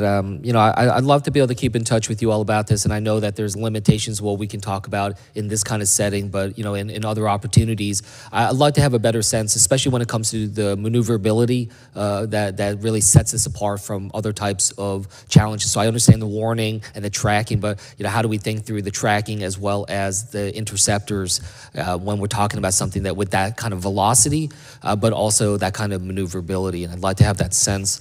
I want to just switch gears to another type of threat. Obviously, we've talked a lot about cybersecurity in the past and the challenges on that front. The joint base in my district, McGuire-Dix Lakehurst, is home to the 140th Cyber Operations Squadron. You know, those cyber operators are performing these kind of critical work for the defense of our country every single week. And I guess I'm just trying to get a sense from you, how do we better support our cyber operators in the Air National Guard and the force overall so that we can try to make sure that this is rising to the level that we need to? I'm trying to have a better sense of, you know, how are these pieces fitting together in your minds? Our cyber capabilities are really critical to our operational success overall. And frankly, whether we'll even be able to get into the fight because of the potential for cyber attacks. One of the things we've done under the Reoptimizing for Great Power Competition set of initiatives is we're elevating the 16th Air Force, which was under Air Combat Command, to be a direct reporting command. It'll be the AF Cyber, if you will, the Air Force component of the Cyber Command, but it will also have responsibilities for the Air Force as a whole. So we're trying to strengthen our capability there. We're also creating warrant officers in that field, and we are creating new units. We're putting new units together that are dedicated to that function. My expectation is that we will expand that in the future. We're moving in that direction now, but I think it's going to grow even more. I just saw a Defense Science Board report on the cyber threats that we face to our infrastructure, and I think we have to do things to address that as well. So it's a very high priority, and I think the Guard's ideally positioned to play an important role in that. You know, we'll be able to tap into people who are doing, you know, similar functions basically in the civil world, and then have them available to bring into the military in a crisis. I think that's going to be very valuable to us. It's a great way to get that expertise. Okay, great. Thank you. I yield back. Gentleman yields back. Chair now recognizes the gentleman from Florida, Mr. Gates. The F-35 is our signature Air Force platform. What percentage of them are fully mission capable today? Mr. Secretary. Congressman, if you give me a second, I'm going to pull out my card and give you an exact answer. Okay. Happy to. Your eyes are probably better than mine.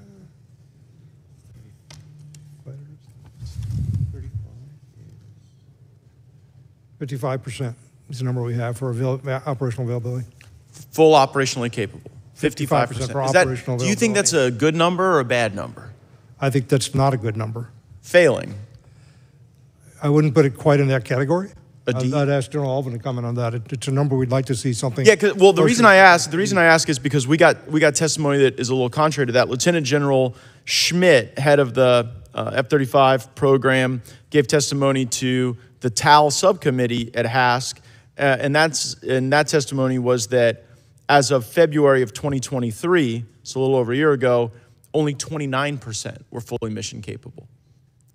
I think we need to talk the difference between operational availability and mission capable. Okay, so how many are fully mission capable today? I do not have that number, but I would not dispute what the JPO has in front. And I would look 29%, so fully mission capable, 29%. You have no basis to dispute that, but you don't really know if it's true or false. I have no basis to dispute it, but I would like to. So you would agree that 55% is like a D, that 29% is definitely failing, right? For fully mission capable, but the missions that they can accomplish. I go meet with the folks at the 33rd at Eglin Air Force Base in the district I represent, and they're doing a lot of, there's a lot of of mission there, but like even the guys who are also at Eglin doing test, they end up being at the very end, right? And I totally get why you want your operational squadrons to be the most capable, but then test gets put to the end, and then we're not meeting our needs. Like, I just think anyone watching this, one, would be surprised that you, General, don't know the exact percentage that are operationally capable, and two, I think people would be surprised that it's 29%. And this GAO report that I found on breakingdefense.com that I seek unanimous consent to enter into the record, it says that the reason we are not capable is because you guys at the Pentagon have given too much power to Lockheed Martin and its subcontractors for sustainment. Do you believe Lockheed Martin has been given too much power on the sustainment of the F-35? I believe that Lockheed Martin has more power than in some other weapon systems. They do have the contracted logistics system that was part of the procurement plan that was put in place 20 or some years ago. Well, right, I mean, but it's not working. If the Lockheed Martin built the F-35, only 29% of them are fully operationally capable right now. We've all agreed that's failing. So now the question is, why is it failing? And this GAO report says the reason it's failing is because the fox is watching the hen house. Because the very contractor bilking the taxpayer for this platform is now in a position where they can't sustain it. Do you have a basis to disagree with that conclusion? I have a long history with the F-35, and I inherited the program. I came into it in 2010. It was a few years into production at that point. And the first time I saw the program laid out, the schedule for it and so on, and when the decisions and points were going to be, the question I asked, and I'm going to quote myself, who's running this program, the government or Lockheed Martin? That's a quote from 2010. I think you have your answer, Mr. Secretary. And we set up the program, and it was originally set up under a philosophy of management called total system performance, which essentially gave to the prime contractor complete control of the program. We did not acquire the intellectual property to allow the government to come in and step in and control the program. It sounds like we are still fighting that problem today. Well, right, but that is such important testimony for us to hear. Every member of the committee heard that. The government isn't running this program. Lockheed Martin's running this program. That was a question I asked. Well, it sounds like you got the answer. What's the answer to the question, Mr. Secretary? Because only 29% of them are operationally capable. We took a lot of steps to try to get that under control. I once imposed a production contract on Lockheed. I dictated a price to them because we couldn't get a negotiation done. I did a unilateral contract. Let them take me to court if they wanted to. They chose not to. Put in place program managers who were very firm with the contractor and insisted on performance. We've had some conversations with the current head of the JPO, and we've had conversations with the CEO of Lockheed. I appreciate those conversations. I've always found you to be the truth teller. You're always very honest with the committee and straightforward. The problem is the tail here is wagging the dog, and it's not going to get better unless there's accountability for the fact that their planes don't fly. I yield back. Gentleman yields back. Chair now recognizes the gentleman from North Carolina, Mr. Davis. Thank you, Mr. Chair. First and foremost, I would like to thank our airmen who have served us well in the 335th Fighter Squadron, who kicked butt defending our ally Israel over the past weekend, and I'm extremely proud of that. Thank you to our witnesses who are here today. Mr. Secretary, it's good to see you. In this fiscal year's budget, there's a plan for the Air Force to eliminate one fighter squadron from Seymour Johnson Air Force Base. We've been talking about this well over a year now, with many mixed messages along the way. There was a report requirement regarding the force structure rationale due to the Congress, due to the committee on April 1st, which we did not receive. We then moved forward to inquire about the report again, and I was anticipating, hoping to get the report by this meeting today, which we did not receive. What's causing the delay? The report's in final review and coordination. General Allvin and I have both looked at a final draft. We should have it to you very shortly. Mr. Secretary, if it's in final draft, we're hitting print on the page here, the computer, whatever we're doing, can you share with us, since it's on the way, what criteria has been used to determine taking away a squadron at Seymour Johnson Air Force Base? It's a longer conversation about the mix of the fighter force, the cost effectiveness of every element, the set of capabilities we have to have, and the cost of any modernization that would be required to keep the aircraft current. And then, of course, total resources available to the department. So we have for some time known we had taken. Well, Mr. Secretary, I look forward to seeing this report soon, really soon. And yes or no, do you believe when there is a required report and you're submitting a budget that the report maybe could help inform us? I do agree with that. You'll have the report very shortly. A loss of 520 jobs at Seymour Johnson Air Force Base would have a tremendous impact on our community in eastern North Carolina. Most of the counties in our state are ranked Tier 1 counties, which are the most economically distressed. Congress has told the Air Force to modernize. I get it. If we can still uphold our national security interests in investment decisions, then should we consider, I'm just asking, should we consider the impact of the decisions on the local communities? We do consider that impact when we make these decisions. How was that considered in this process? Well, we try overall to minimize those impacts. Unfortunately, sometimes they're unavoidable. Can you tell me the median income in Wayne County of Seymour Johnson Air Force Base? I cannot, Congressman. You don't know? Do you realize this is one of the most impoverished counties in a state in eastern North Carolina? In a region, our congressional district, we're 421 median income. I look forward to seeing that report. Are there alternatives when we look at what you're rolling out here to bring other missions to Seymour Johnson, to replace the jobs that'll be lost, to take care of the impact of this community? At this time, I'm not aware of an alternative. We have looked for that. We try to do that. Mr. Secretary, do you care about this community? Of course I do, Congressman. Can you tell me then the plan that is in place to consider the impact for any alternatives that you can bring to this community? When we do these decisions, we look at a range of alternatives, and we try to do everything we can to protect the interests of the community. But I'm asking clearly to you right now, what's the plan for just considering to roll out, looking at alternatives for this community? Whenever there's an adjustment like this, we try to work with the community to make it as painless as possible. Yeah. What efforts have taken place in this community right now? This is the first I've heard there was any effort to reach out to the community. Yeah. Can you tell me specifically? I'd have to get you that for the record. Mr. Secretary, I can tell you this. I love the Air Force. I served in the Air Force. I take great pride in my service in the Air Force. And I believe you know that.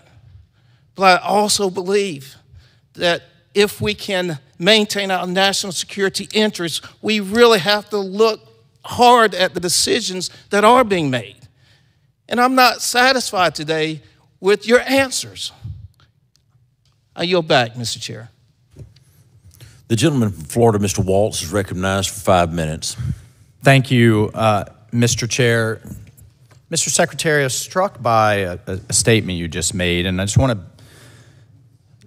touch on Representative Gates's concern about readiness. I'm the chairman of the Readiness Subcommittee. I mean, I understand there is a quality over quantity argument. But the basic issue is if they can't fly, that is a strategic failing on our part. And I think the Pentagon has become so focused on, I know it's a balance, I know there's a pendulum swing, but on making these kind of handmade, bespoke, high-tech Ferraris. But sometimes you need a fleet of pickup trucks, and you certainly need, whether they're Ferraris or pickup trucks, that can operate in the desert and can operate out in the corrosive environment in the Pacific. So let's talk about some of your pickup trucks. The Air Force owns and operates DOD's largest fleet of commercial derivative aircraft. They use commercial parts. This, Mr. Secretary, is a bag of bushings. This bag of bushings, stamped out by machinists, they need a high school diploma, It's not anything high-tech about this. All of this bag is compliant with the FAA specifications. How much do you think the Air Force pays for this bag of bushings? I don't know, Congressman. $90,000. This is a $90,000 bag of bushings that you need for any jet turbine engine just to operate. So the exorbitant cost due to DoD only buying commercial parts from the OEMs, which is essentially sole source, is literally driving us out of business. I mean, the interest on our debt alone is now exceeding, for the first time in American history, the entire defense budget. We can't afford it anymore.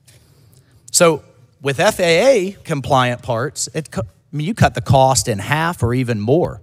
So my question is, why can't, these are commercial birds out there. By the way, it has all kinds of implications for contested logistics when you can access commercial parts in the middle of a war, potentially in the Pacific.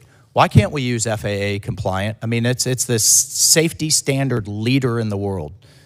Why can't we do that? I don't know a reason why we couldn't. I'm familiar with some of the issues you're trying to raise here from my previous position. Yeah, I know you are. That's why I'm asking you. Yeah, Defense Logistics Agency used to report to me. That's where we do a lot of our parts acquisition. And we had an issue when I was there with people gouging us, basically, charging us too much for parts. And we ended up, I think, in court over it. What can we, just in the interest of time, Secretary, come back to us? How can this committee help you fix that? We literally can't afford the modernization, the recruiting, the basing, everything we need if we're paying $90,000 for a bag of bushings. I work with Dr. LaPlante on this because it's a systemic issue, and again, most of the parts buying is done through DLA. But you have the largest fleet of commercial birds that. Well, right? You've got the Ferraris, but these are the pickup trucks, and we should just be able to buy. What we have to be able to do is challenge the prices, and we have to have knowledgeable buyers who can understand when they're getting a ridiculous price and go in and ensure that they get. Let's work together on that. I just need, in the interest of time, I just want to move again to the recruiting and the Genesis program. I have here a quote that was given during the Air and Space Forces Association Air Warfare Symposium that basically says if you do the math, you're somewhere in the ballpark of 5,600 folks that we could have likely brought on if they weren't waiting on a medical approval, right? And now you have a program that digs into medical records, and so a kid who took ADHD meds because maybe his parents got divorced when he was 14 or 15 now can't get approved. Somebody who wants to serve, I think we're trying to solve one problem, and then we've created a whole disproportionate others. And I want to work with you on that. Let's fix the Genesis system and how it is affecting you. And then just in my question remaining, you are the only service that in your proposal proposed a cut in junior ROTC in high schools. Do you think that junior ROTC in high school is getting to this Gen Z, getting to them early about service, leadership, discipline, followership is helpful? Junior ROTC is a valuable program. I'm not aware that we made a cut. We may have for some reason. I'd have to go back and get back to I look forward to working with you on that as well. You get a better citizen and you get a recruit. The gentleman's time has expired. The gentlewoman from Hawaii, Ms. Takuda, is recognized for 5 minutes. Thank you, Mr. Chair. You know, last summer I had the privilege of traveling to Japan, Okinawa, Taiwan, Guam, and the Philippines with the chairman and ranking member and many of my colleagues on this committee. And of course, we made our traditional stop in Hawaii. During that stop, however, I was surprised by a briefing on the unacceptable state of the Hickam ramp and the continued challenges the Hickam side of Joint Base Pearl Harbor Hickam experiences as part of their joint basing relationship with the Navy. From what I understand, the Hickam ramp is in an unacceptable state that reflects years of budgetary neglect, and the cost of getting it back to operational readiness is jaw-droppingly high. I know that the Air Force and the Navy have had many conversations about the right path forward since last summer. We got an update from your team about the latest developments, and it seems like there is a lot still to be determined, and we're just shy of 1 year since this issue was first raised to this committee's attention when we were on site. I am concerned, however, given the focus on quickly re-optimizing for great power competition, that the necessary maintenance and improvement to the Hickam ramp does not appear to be in the fiscal year 2025 budget request or in the unfunded priorities list. Mr. Secretary, am I looking at this right? If this is a priority, where is it? And if so, would you please explain to me how the Air Force is working to address these issues with the Hickam ramp and who's going to pay to fix this problem? Thanks for your question. General Allvin and I were just there and got a chance to look at the condition of the ramp personally. The team there has laid out a good plan to move forward, and we have had a lot of discussions with the Navy. The Navy has funded upgrade to the ramp. My understanding is that there's $379 million in the period starting in 25 through 30 to fix the ramp and connecting taxiways. So that's budgeted and programmed, as I understand it now, and I'll just verify that to make sure it's correct. Yeah, that's what we understand with the Navy doing that. But we also, to the Secretary's point, we talked to the Airfield Authority. You know, Colonel Obianco there gave us a fairly in-depth brief about what needs to be done. And now, so we're following up on that trip to be able to ensure that we continue to work with the Honorable Chaudhry, our Installations and Environment Assistant Secretary of the Air Force, has been really driving this hard with his Navy counterpart. But now, understanding if there are other memorandums of agreement to where we can have different authorities to make sure we can help control the pace of how that ramp gets fixed, we're going to do that. So when can we anticipate operational readiness based on your conversations with the Navy, just given, you know, our proximity to the Indo-Pacific, our strategic role that we play? It's very concerning. I think it was concerning for the leadership of this committee to see the condition of the ramp. So when do we expect operational readiness to be in place? Well, again, this is military construction, so the military construction has to have the planning and design, get to 35% planning and design. It needs to get to 35% planning and design before I could even consider putting it on my unfunded priorities list. So it is going through that process now with the Navy, and we're going to look at how fast to move it based on the maybe the sequencing and the phasing of the design and the MILCON. But that's us working with the Department of the Navy. Well, my humble suggestion is to pick up the pace in terms of the urgency, because if we truly want to be ready in the Indo-Pacific, you cannot have conditions like this existing. So thank you for that, and we will continue to be in conversation with you and the Navy about this. You know, I think the issues with Hickam are illustrative of a broader, quite frankly, set of infrastructure sustainment challenges in the Indo-Pacific, and the reality of distributed operations requires relying often on infrastructure in less than ideal conditions, all in a non-permissive contested environment. And so, Mr. Secretary, how is the Air Force managing and adapting to the risks inherent in infrastructure sustainment challenges in the Indo-Pacific? Yeah, General Allvin and I got to see a lot of that firsthand. We visited Tinian, which is one of our hubs, our spokes rather, our more remote bases that we're in the process of clearing and repaving so that we can use that strip. Under the operational imperative initiatives from 2 years ago, which the committee supported and were funded starting largely in 24, we do have a lot of money allocated to this purpose, upgrading our facilities in the region so that they can support the operational concept we have, agile combat employment. So we're moving forward. We're not moving as fast as I would like to, I think, as you would either. We are moving forward on that a set of initiatives designed to address those problems. We're well aware of them. Thank you. And I know I'm just about to run out of time, so I will put this in as a question. But I would like for you to expound a bit. In your posture statement, you talked about challenges imposed by the Fiscal Responsibility Act, especially in the procurement and research and development. And I would like for you to just talk a bit more and elaborate on how those budgetary constraints also impact investments in infrastructure sustainment. So Gentley's time expired. Chair now recognizes the gentleman from Texas, Mr. Jackson. Thank you, Mr. Chairman. Thank you for our witnesses for being here today. I appreciate your time. Gentlemen, the Air Force faces the difficult task of extending aircraft like the B-52 and the T-38 that first flew in the 1950s while simultaneously developing new state-of-the-art aircraft like the B-21 and the T-7. These new platforms take time to develop, but our Air Force needs to get these new aircraft into the hands of our airmen sooner than later. General Allvin, last year I asked General Brown about the T-7 Red Hawk program and how we can get past the delays which have plagued this trainer. He said he was focused on the Air Force training pipeline because he needs airmen to be ready to train and fight, and that he had gathered the applicable groups in the same room to align their focuses and work on the issues of the T-7. Yet here we are again this year talking about T7 delays due to parts quality and supply chain issues, sliding the delivery further to the right and backing up more and more airmen in the pipeline and creating an even greater pilot shortage.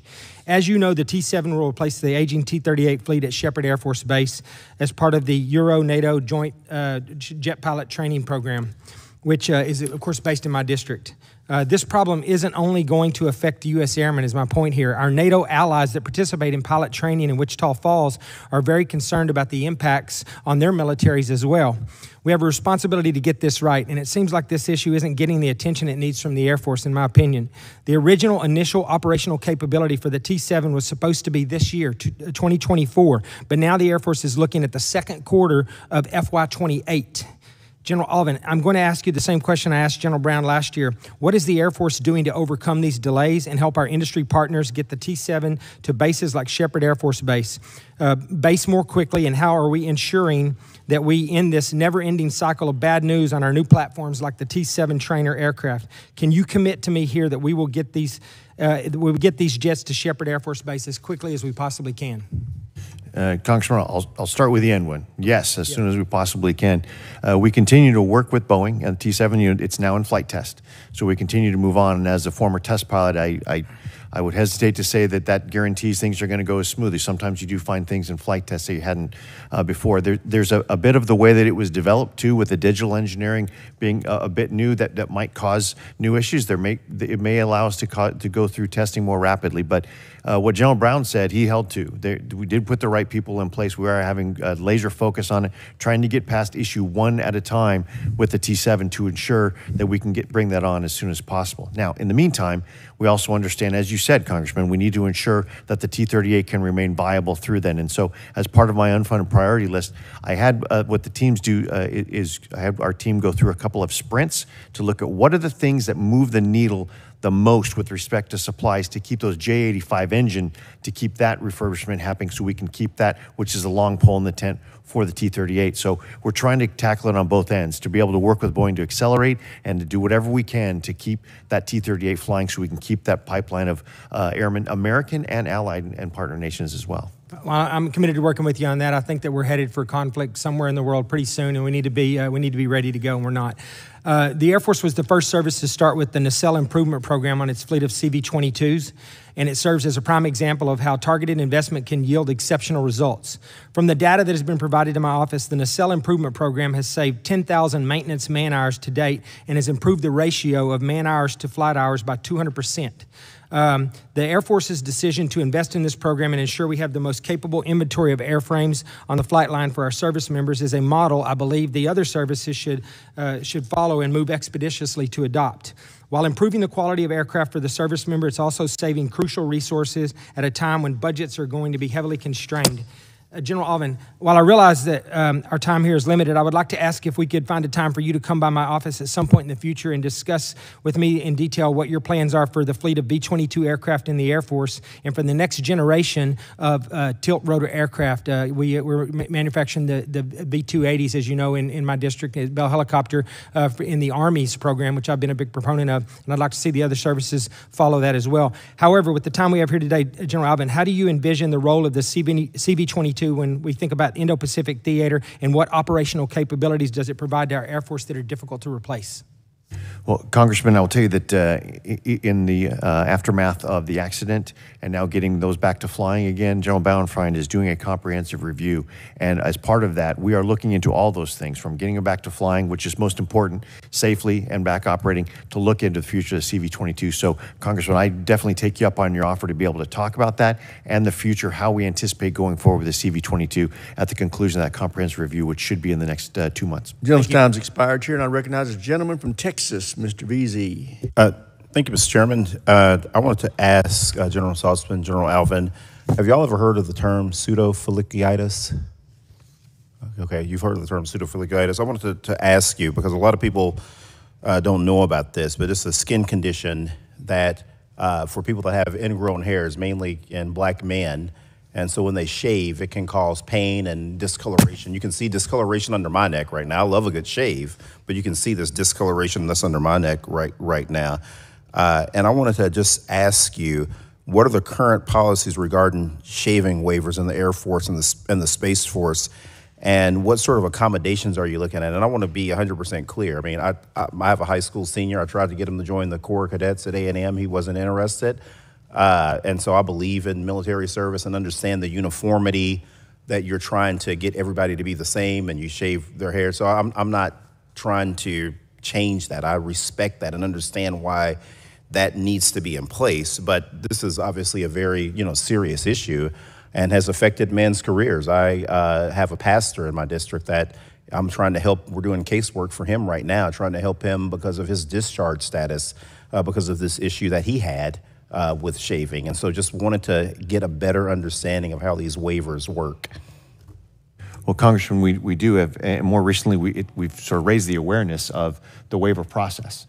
And so that if you have that condition and you go to see the medical professionals there at the medical treatment facilities, they grant you the verification that that's a medical condition and you're granted the waiver. And I believe the number of shaving waivers for this particular condition, I'd like to get you the exact numbers, but it's gone up by a degree of, I would say, almost 50% increase in the past several years because of the awareness of that. And so we have an increased number of shaving waivers, and we have an increased number of those who are now complying with the waived ability to have a beard.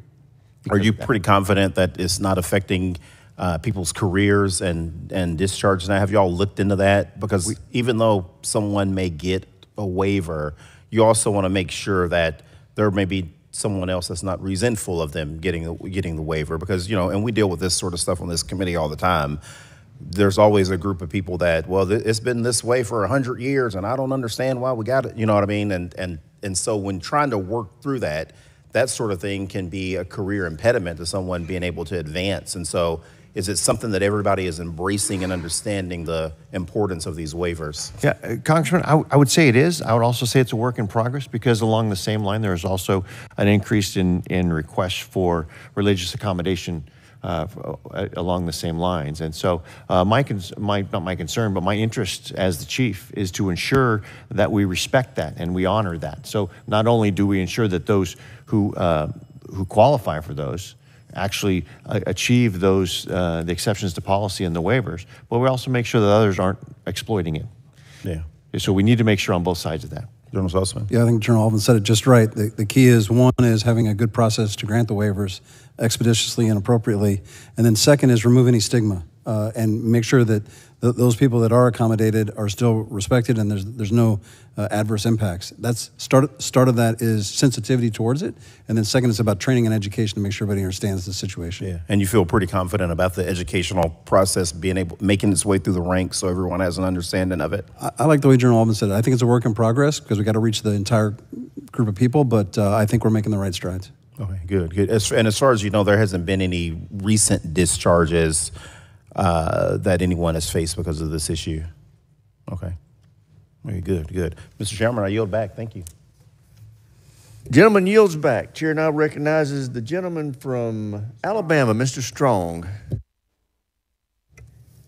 Thank you, Mr. Chairman and Ranking Member Smith, and I'd like to thank the witnesses for being here. Secretary Kendall, earlier this week I sent you a bipartisan letter that I co-led with Strategic Forces Ranking Member Seth Moulton, expressing our strong support for the National Security Space Launch Program, ensuring that the United States has and maintains assured access to space is more important now than it ever has been. I know this is a bit early to expect a response, since we only shared the letter 2 days ago, but since you're here, might as well go ahead. Can you speak to the importance of the National Security Space Launch Program and to the benefits that are provided by utilizing block buys and encouraging robust competition within the launch industry? Congressman Strong, thanks for your letter. I have seen it, and I appreciate the support. The current program was put in place originally about 10, 12 years ago by myself and General Polakowski in the Air Force. And it was designed to provide assured access to space and to provide for competition and to bring new entrants in. We went from buying rockets to buying launch services. And the thing that has happened over those years includes the emergence of more launch providers that we can tap into. So General Saltzman outlined it earlier. The phase 3 that is currently in competition is designed to open up the aperture even more and to take advantage of that. And the savings have been huge. The competition that has happened has allowed us to bring in new entrants and force prices down. It's helped encourage a lot of innovation, and it's taken advantage of what's been going on in the commercial world. So I think that the program overall has been a huge success. Thank you. North Alabama is proud to host several companies which contribute to the success of the NSSL, including Blue Origin, along with just refurbished the historic Apollo test stand 4670 at Redstone Arsenal. That was in partnership with the City of Huntsville, Madison County Commission, and it's great to have that test site back rolling for the testing of the BE-3 and the BE-4 engines. United Launch Alliance, which has the largest rocket factory in the world in Decatur, Alabama, with 2.4 million square feet under roof, celebrated a near-perfect launch of their new Vulcan rocket. General Saltzman, Secretary Kendall, the United States leads the world in space exploration, research, and launch technology and capability. Much of this is to the thanks of hard work of thousands of Alabamians that don't call Huntsville Rocket City for nothing. As this has been discussed to link today, China is determined to overtake U.S. dominance in space and advance in its own space program. I'm concerned that the Chinese exploitation of our technology, components, and suppliers threatens our nation's well-earned position of leadership and reliable access to and utilization of space. One, how is the U.S. Space Force working to protect America's prominence in space? As hard as we can. There you go. That's the short answer. Sir, I can't tell you how important that is, and I appreciate the question. We see the execution of space capabilities as vital to not only the U.S. military, but our broader economic interests in the country as well, and to those of our foreign partners. But we are now in a contested domain, and we have to think about it differently. So what used to be relatively simple to assure in space is now complicated. So we are building more resilient architectures to account for the fact that space is contested. Secondly, our adversaries are using space against us and threatening the joint force, something I can't stand for. And so we're working hard to put counter-space capabilities in place to deny our adversaries those advantages. Thank you. How are we protecting against U.S. intellectual properties from being stolen and used against us? Is there anything in place to stop or hold U.S. companies accountable for taking adversary investments or succumbing to adversary influence?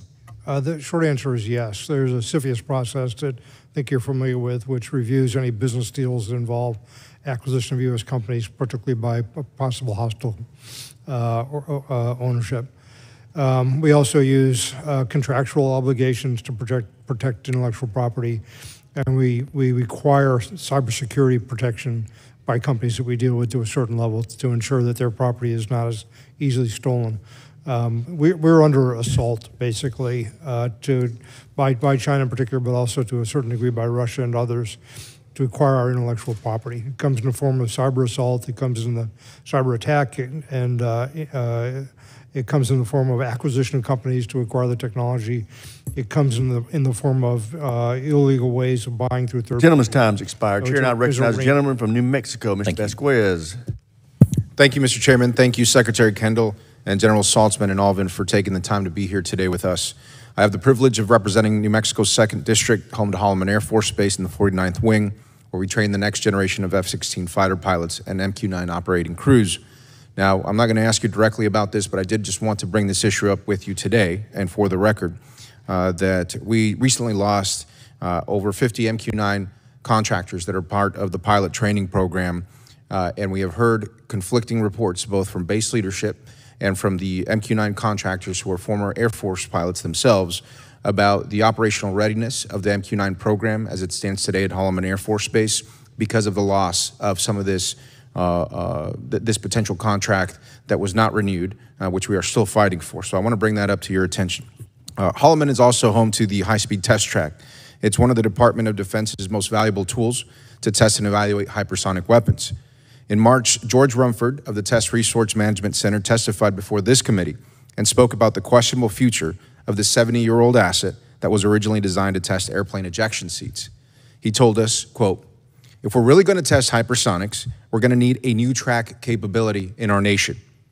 Base leadership at Holloman has also echoed a similar sentiment that the track is outdated and a new one is needed to meet the testing demands of the future. Secretary Kendall and General Allvin, the Air Force has considered proposals for the reconstruction, modernization, or complete replacement of Holloman's test track, but we're not seeing any traction. Could you provide us an update on what the Air Force's long-term plans are for the future of this test track? Yeah, we're aware of the importance of the track. Obviously, it is a very important asset, and there are concerns about its aging and its capabilities. The Test Resource Management Center for the Secretary of Defense, part of the Undersecretary of Defense for Acquisition and Sustainment's office, is in the early planning phases about what to do about Holloman. One thing that's under consideration is the second track, which would have some features that the existing one does not. So it's under active review and consideration right now, but it's still in the early phases of doing that, I think. Thank you, Secretary, and I appreciate updates to our community in Alamogordo, Doña Ana County, and Otero County as to the future of the track itself, in particular, because it impacts jobs in the community, but also, obviously, with the emphasis and the budget request for hypersonic testing, we want to know if we're going to be part of the solution to test these weapons in the future. Secretary Kendall and General Allvin, given Holloman's ability to conduct control and competitive and repetitive hypersonic testing, what would it mean for the department to lose access to this track? It's an important research capability for us. General? I concur. It's one of those that we certainly anticipate using into the future, needing hypersonic tracks and those high-speed tracks. We're not going to be going slower. Thank you, General. With my remaining time, I want to focus on housing issues at Holloman Air Force Base.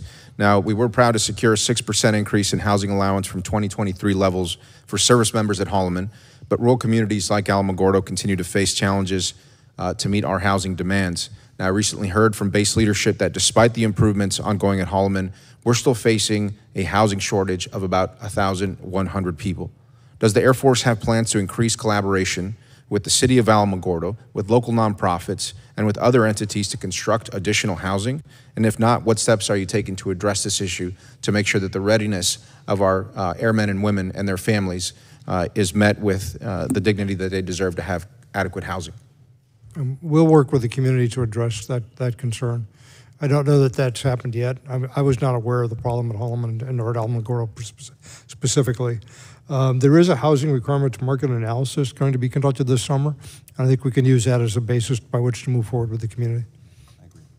Thank you, General. Thank you, Secretary. I look forward to working with you on those issues and continuing to work with the base leadership at Holloman to make sure that I continue to be their advocates and bring these issues to your attention. Mr. Chairman, I yield back. Thank you. Gentleman yields back. Chair now recognizes the gentleman from Texas, Mr. Luttrell. Thank you, Mr. Chairman. Good morning, everyone. And thank you greatly for your service. General Allvin, this might be for you or for the Secretary. I'll talk about the A-10s, which I don't know if that's a source of contention with you guys, but I'm a big fan of the A-10 platform. And if I'm reading it correctly, we went from discontinuing the plane in the 2030s, late 2030s to 2028, correct? Is that a fair statement? Yeah, I don't think we ever had it late in the 2030s, but yeah, it currently is by the end of 28. 28, 29 is when they will be divested. I just want to be on record saying I think that is the worst idea. As someone who laid in the dirt with that plane over top of my head protecting us, I'll leave it at that. But so are we cross-training the pilots that are flying the A-10 platform and moving them over to airframes? From what I understand, we are deficient of pilots in the Air Force, correct?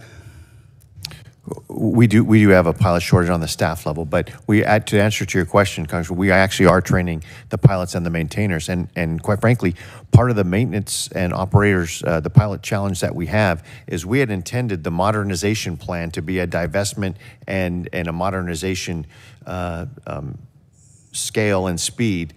That was just not working out very well for us. Well, it's not because we are divesting too slow to be able to have the maintainers ready to work on the 5th generation platforms and those A-10 pilots to be able to fly those 5th generation aircraft.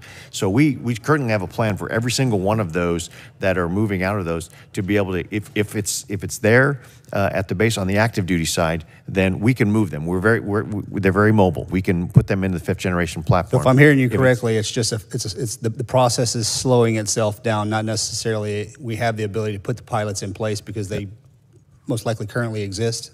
We can put the pilots in place, and we are doing that. On the active duty side, it's a little bit simpler.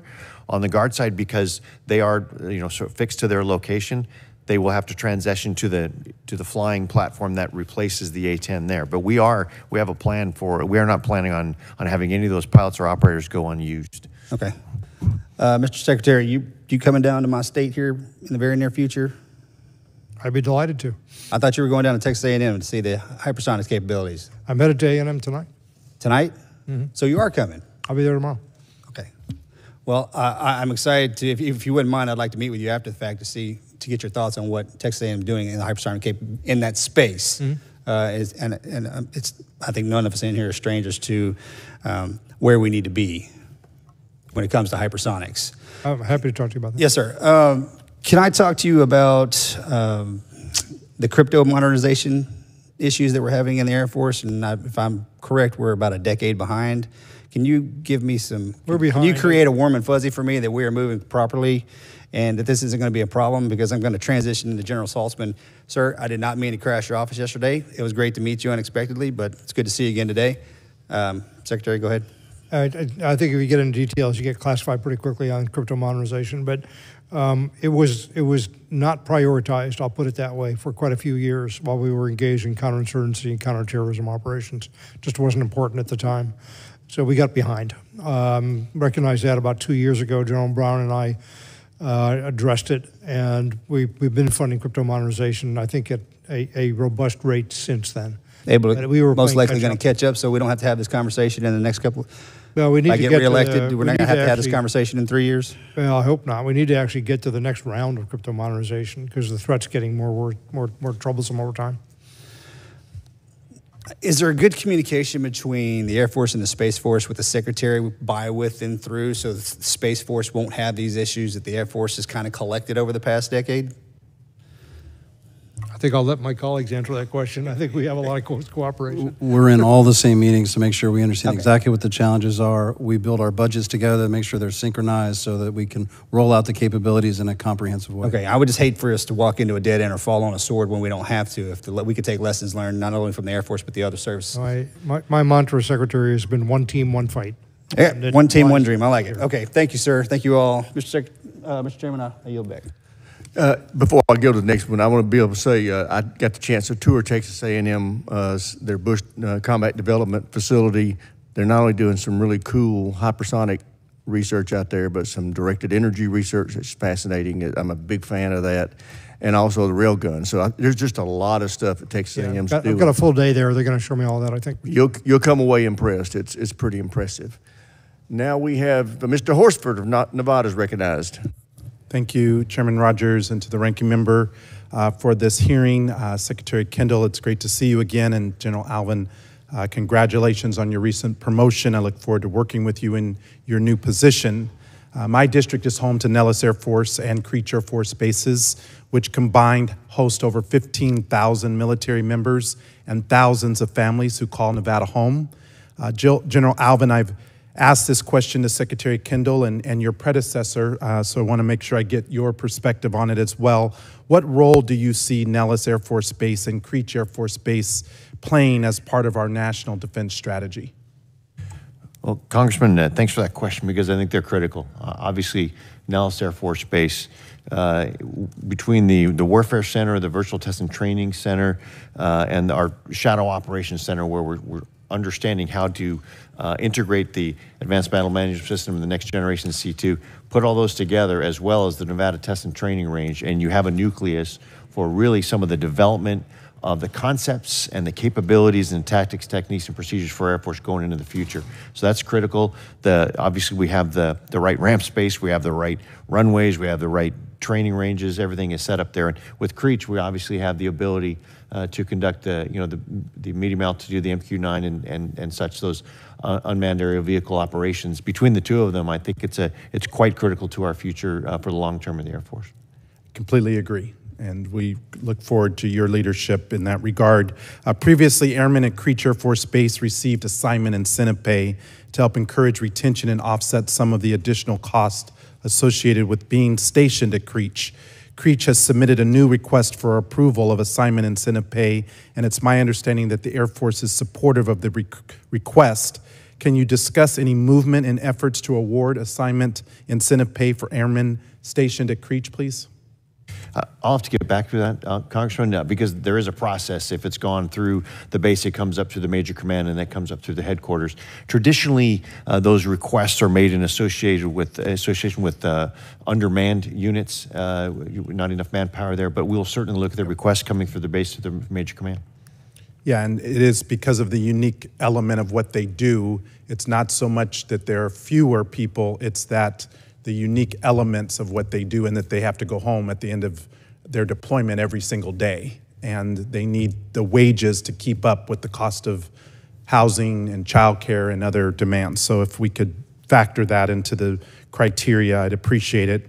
Access to safe, secure, and affordable housing is another concern of the constituents that we represent. As recruits consider military service, the availability and affordability of adequate housing is a concern. Nellis Air Force Base is among the installations with the highest levels of unmet housing need. This time last year, that unmet housing need meant that young airmen were being released into off-base community housing after 11 months. It concerns me that since then, the issue has only worsened, with airmen now being released after only 8 months.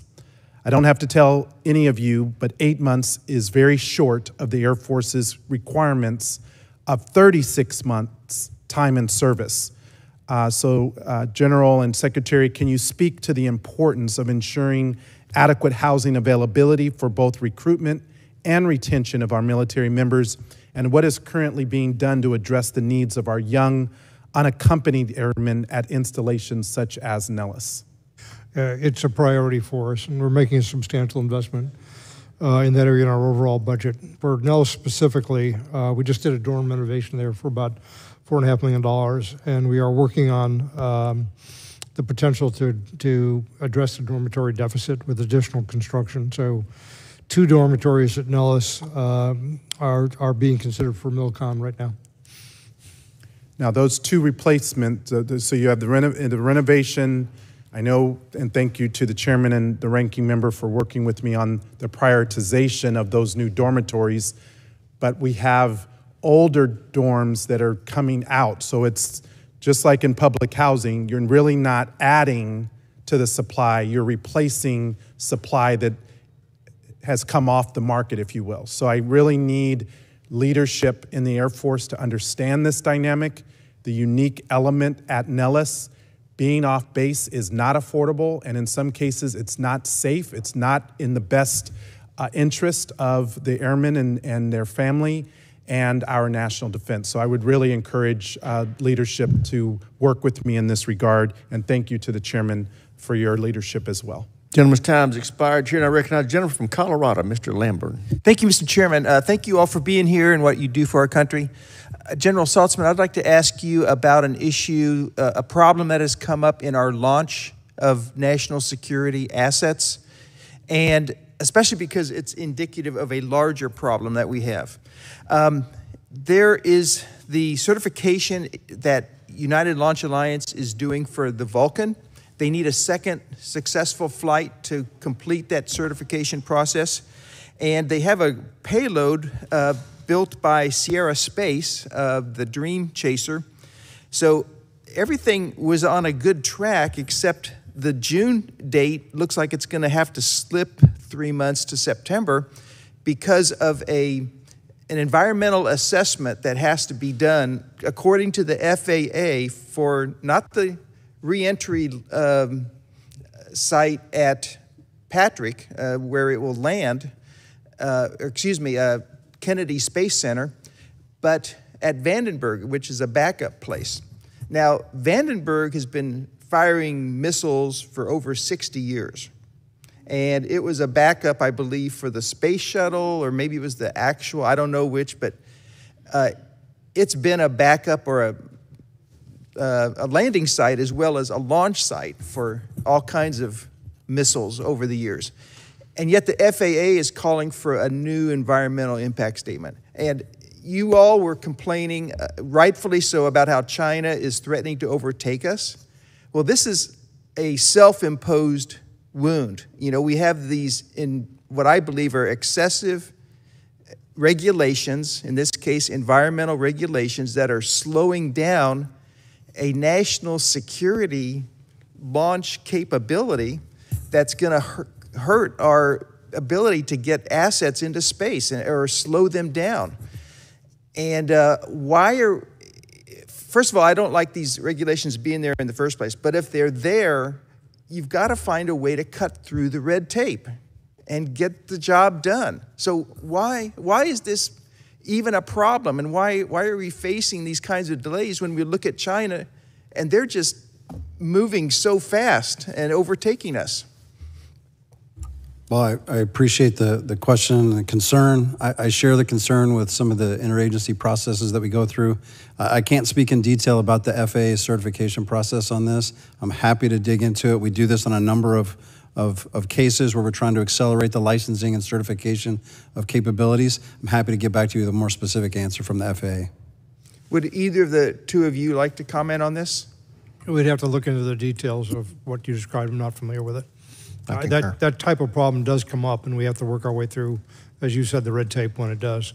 You know, there are various organizations with jurisdictions that are affected by this. I was just at Boca Chica, where SpaceX has been waiting to work with the Interior Department on some of the environmental concerns associated with launching there, and it was a significant delay. And so these things are something we just have to work through under our existing set of regulations. Well, please work on this, because it shouldn't be any mystery why China is overtaking us when we let government agencies snarl us in red tape. And sometimes you just have to take the bull by the horns and cut through it. You know, you take a sword and just cut through the red tape. So with that, Mr. Chairman, I yield back. Gentleman yields back. Chair now recognizes the gentleman from Florida, Mr. Jimenez. Thank you, Mr. Chairman. And I'm late because I was actually at a very interesting hearing with the Select China Committee on Space and the competition between China and us in space. And I looked over the budget for Space Force, and it looks to me like the request doesn't even keep up with inflation. The increase of $400 million doesn't keep up with inflation. It's really a reduction in your budget as far as really what's useful. In light of the fact that China is making unbelievable strides in space, General, are you okay with this budget request? I think the budget is making solid advancements in the resiliency of the architecture. That was our primary concern over the last couple of years, is making sure we had that capability protected so we could assure the vital effects that the Joint Force requires is always there for them.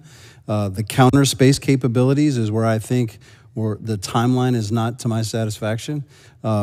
It just takes time to get from the R&D phase into fielded operations. And resources can help with that. But we had to make those tough choices to make sure that our existing capabilities would be in place and available to the Joint Force. And now we're moving as fast as we can to put those counter space capabilities in place. Yes, you said you're not, the budget that you have that you requested is not what you would like for counter space requirements? Is that what you just said? The counter space capabilities that hold at risk the PRC's ability to perform space-enabled targeting is not where I'd like it to be. We're still trying to put that in place as fast as we can. Does this budget satisfy the requirements, your requirements, what you think? Look, because that's the whole game, isn't it?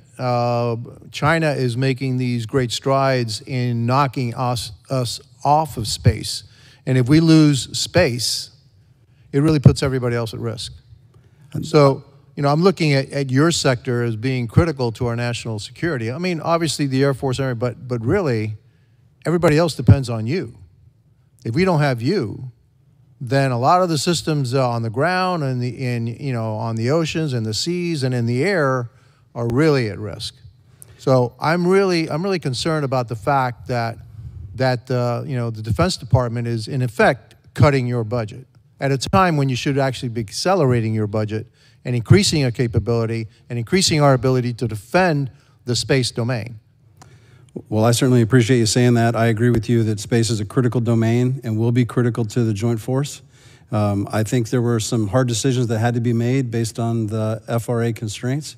I think we're doing everything we can to put those space capabilities in place as fast as possible. Well, I would hope that the chairman would take this in consideration and that we do something about it, because I'm not satisfied with the budget request.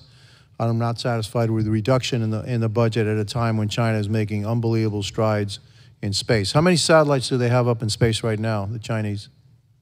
It's about 900. I mean, 900. How many did they have 4 years ago? Probably half of that.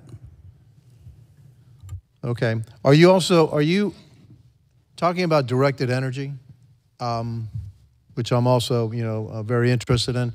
Are you afraid that China is developing a first strike capability in space?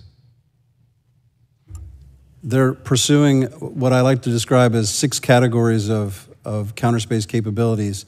There's a ground-based version and an on-orbit version of destructive ASATs, of RF jammers, and directed energy weapons. And the PRC is pursuing weapons in all those categories.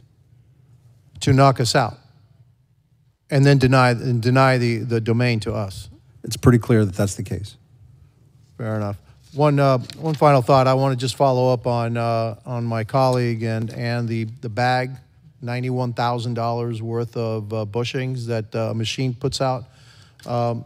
Secretary, we need to look at a better way to utilize commercial aspects in our purchasing, and it actually makes no sense to me. I know that this bag here, it's not OEM. It's actually a FAA-approved equivalent, which is about 1/3 the cost. And in times of budgetary constraints like we have right now, we need to save every single cent we can without compromising safety. And with that, I yield back. Thank you. I thank the gentleman. Chair, and I recognize the gentleman from Georgia, Mr. McCormick. Thank you, Mr. Chair. Secretary Kendall, the Assistant Secretary of the Air Force for Space Acquisition, Frank Calvelli, recently expressed his excitement about the acquisition strategy for the 3rd phase of the National Security Space Launch Program, which he describes as transformative, and providing the most robust launch capability ever. How will this transformative launch acquisition strategy help us maintain our competitive advantage over China and Russia? And is there synergy with private organizations right now doing a bunch of launches? I know that in our space, in our government, in our private sector, we've had a lot of synergy. Does that actually play into this transformative technologies? There is a lot of synergy. The acquisition strategy that Mr. Calvelli was talking about is evolution from a strategy that I helped put in place with the Air Force about 10 years ago, which opened up competition. And it took advantage of what was going on in the commercial world. And we started, instead of buying rockets, which we had done before that, buying launch services and buying them, opening it up to commercial competitors. First one we certified was SpaceX. They're still involved. ULA was the incumbent, had essentially a monopoly for a long time, and immediately prices came down dramatically. There's also spurred a lot of investment in technology. So where we are today with the phase 3, as it's called, which is currently working its way through source selection, we have a lane for our most important payloads, where we want to have very high mission assurance, and we want to have suppliers there who have demonstrated conclusively that they are going to be reliable suppliers. Great. Then we have a lane for others, for our less high priority missions, which is going to be wider, open to more participants. Mr. Cavelli opened up that first lane with the higher priority payloads to 3 potential launch providers, and there are several who are available for the second lane. So I just want to point out, I got to kind of continue moving here, but I agree with you, and I love the fact that there's more competition driving the price down, the quality up, which is... We love competition. That's America. Very effective. Love it. I wish we had it for those bushings that you saw a moment ago. General Saltzman, you recently announced the Space Force's goal of establishing a new Space Force Futures Command. Can you share a little bit about the resource requirements for this new command and how it fits into the overall national security strategy? Well, I think the resourcing requirements are actually going to be fairly modest. We've been doing a lot of these activities, but we've just been doing them in a very disaggregated kind of way. We have our Space Warfighting Analysis Center out in Colorado Springs, which does some of the heavy data-driven analytics for our force designs, but we didn't have a place that was actually focused on figuring out which technologies to pursue, what are the right operational concepts to pursue, and then a place where we could validate those using wargaming and modeling and simulation. And so what Futures Command does is it pulls those all under a single commander that'll have responsibility for that end-to-end enterprise approach. Great. And Secretary Kendall, the Air Force recently announced its plan to re-optimize its force based on global competition. However, shortly afterwards, the Defense Appropriations Bill for fiscal year 24 was published, citing concerns regarding the Air Force justification for reorganization, which concerned me too. Do you have any concerns with the current plan to redesignate funding for this as congressional special interests interject itself? We understand the Congress's concerns, and we're going to work very closely as we develop detailed plans with the Congress and meet the requirements of the law. I understand the nervousness, if you will, about moving people and organizations around and making fundamental changes.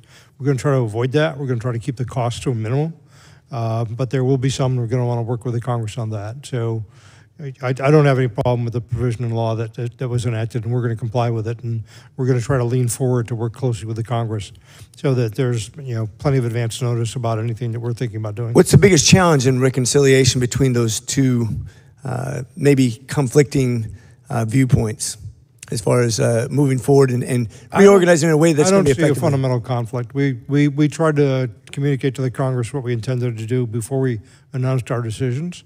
We hadn't planned all the details yet at that time. We're still working on that. And as we go through that, we're going to work closely with the Congress.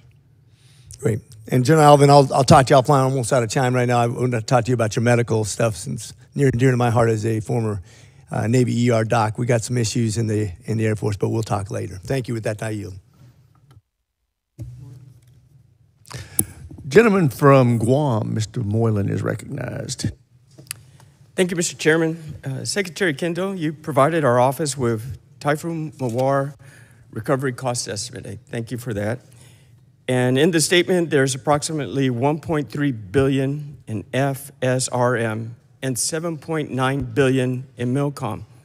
I assume this covers base housing, and if so, the economic benefit for my constituents will be great, and it will reduce the Air Force reliance on local housing markets. That said, can you please elaborate on some of the specific housing projects that involved with this line of accounting? Congressman, I'm going to have to get back to you on the record for that. I'm not in a position to go into the details on that. What you just held up is our estimate for what we need to do as a result of Typhoon Mawar. General Allvin and I were just there, as you know, and we saw some of that damage firsthand. We were working within the department to put together a supplemental to try to address those issues. That we haven't been able to move that forward yet, but we hope we can still do that. Guam is a hugely important base to us. Anderson Airfield is very important to us. There were a lot of plans to increase the capacity and the resilience of the base. So we need to move forward on both of those fronts to get to where we need to be for such a critical hub in the Pacific. When those numbers come through, I'll be really interested to review. I appreciate that, and thank you for visiting the island as well. Next question, General Allvin. The University of Guam has an Army ROTC program, which has produced amazing officers and leaders who have positively impacted our island.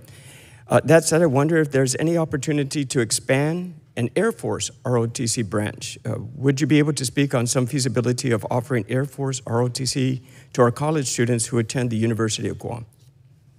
Yes, thank you for that, and we certainly can. Of course, our Air Force ROTC program is run through Air Education Training Command and Air University, but certainly we have 145 detachments across, and so just an application from the university and a conversation, we'll certainly be willing to take that on. I'll let the President know that, and we'll send it your way. I appreciate that. Thank you. Secretary Kendall, just a final question. A major focus on the sustainment of our armed forces is recruiting efforts, obviously, and to date we have Air Force, Army, Marine Corps, and Navy JROTC programs on the island. This leads to the patriotism of the people of Guam, but Leaning back into the Air Force, can you briefly tell me about about Air University Flight Academy program tailored to the Air Force JROTC? And I believe, I believe this will be a great program like this to provide extremely beneficial to the recruitment and sustainment of the future Air Force for our people of Guam as well. It's a program where people in Air Force JROTC can apply for opportunities to fly. We've had one person from Guam, I think, take advantage of this. It's been a few years since that was done, but it's a good program, and if you meet the requirements and so on, we'd be happy to include people from Guam and additional people from Guam. We have great skies over in Guam too, and little traffic, so that would be a great program for us as well. I thank you very much to the panel. Mr. Chair, I yield back. I thank the gentleman. I think the witnesses, as we have heard here today, there are many threats and challenges facing our nation, but I am confident that you gentlemen and the services you represent are up to the challenge. And with that, we are adjourned.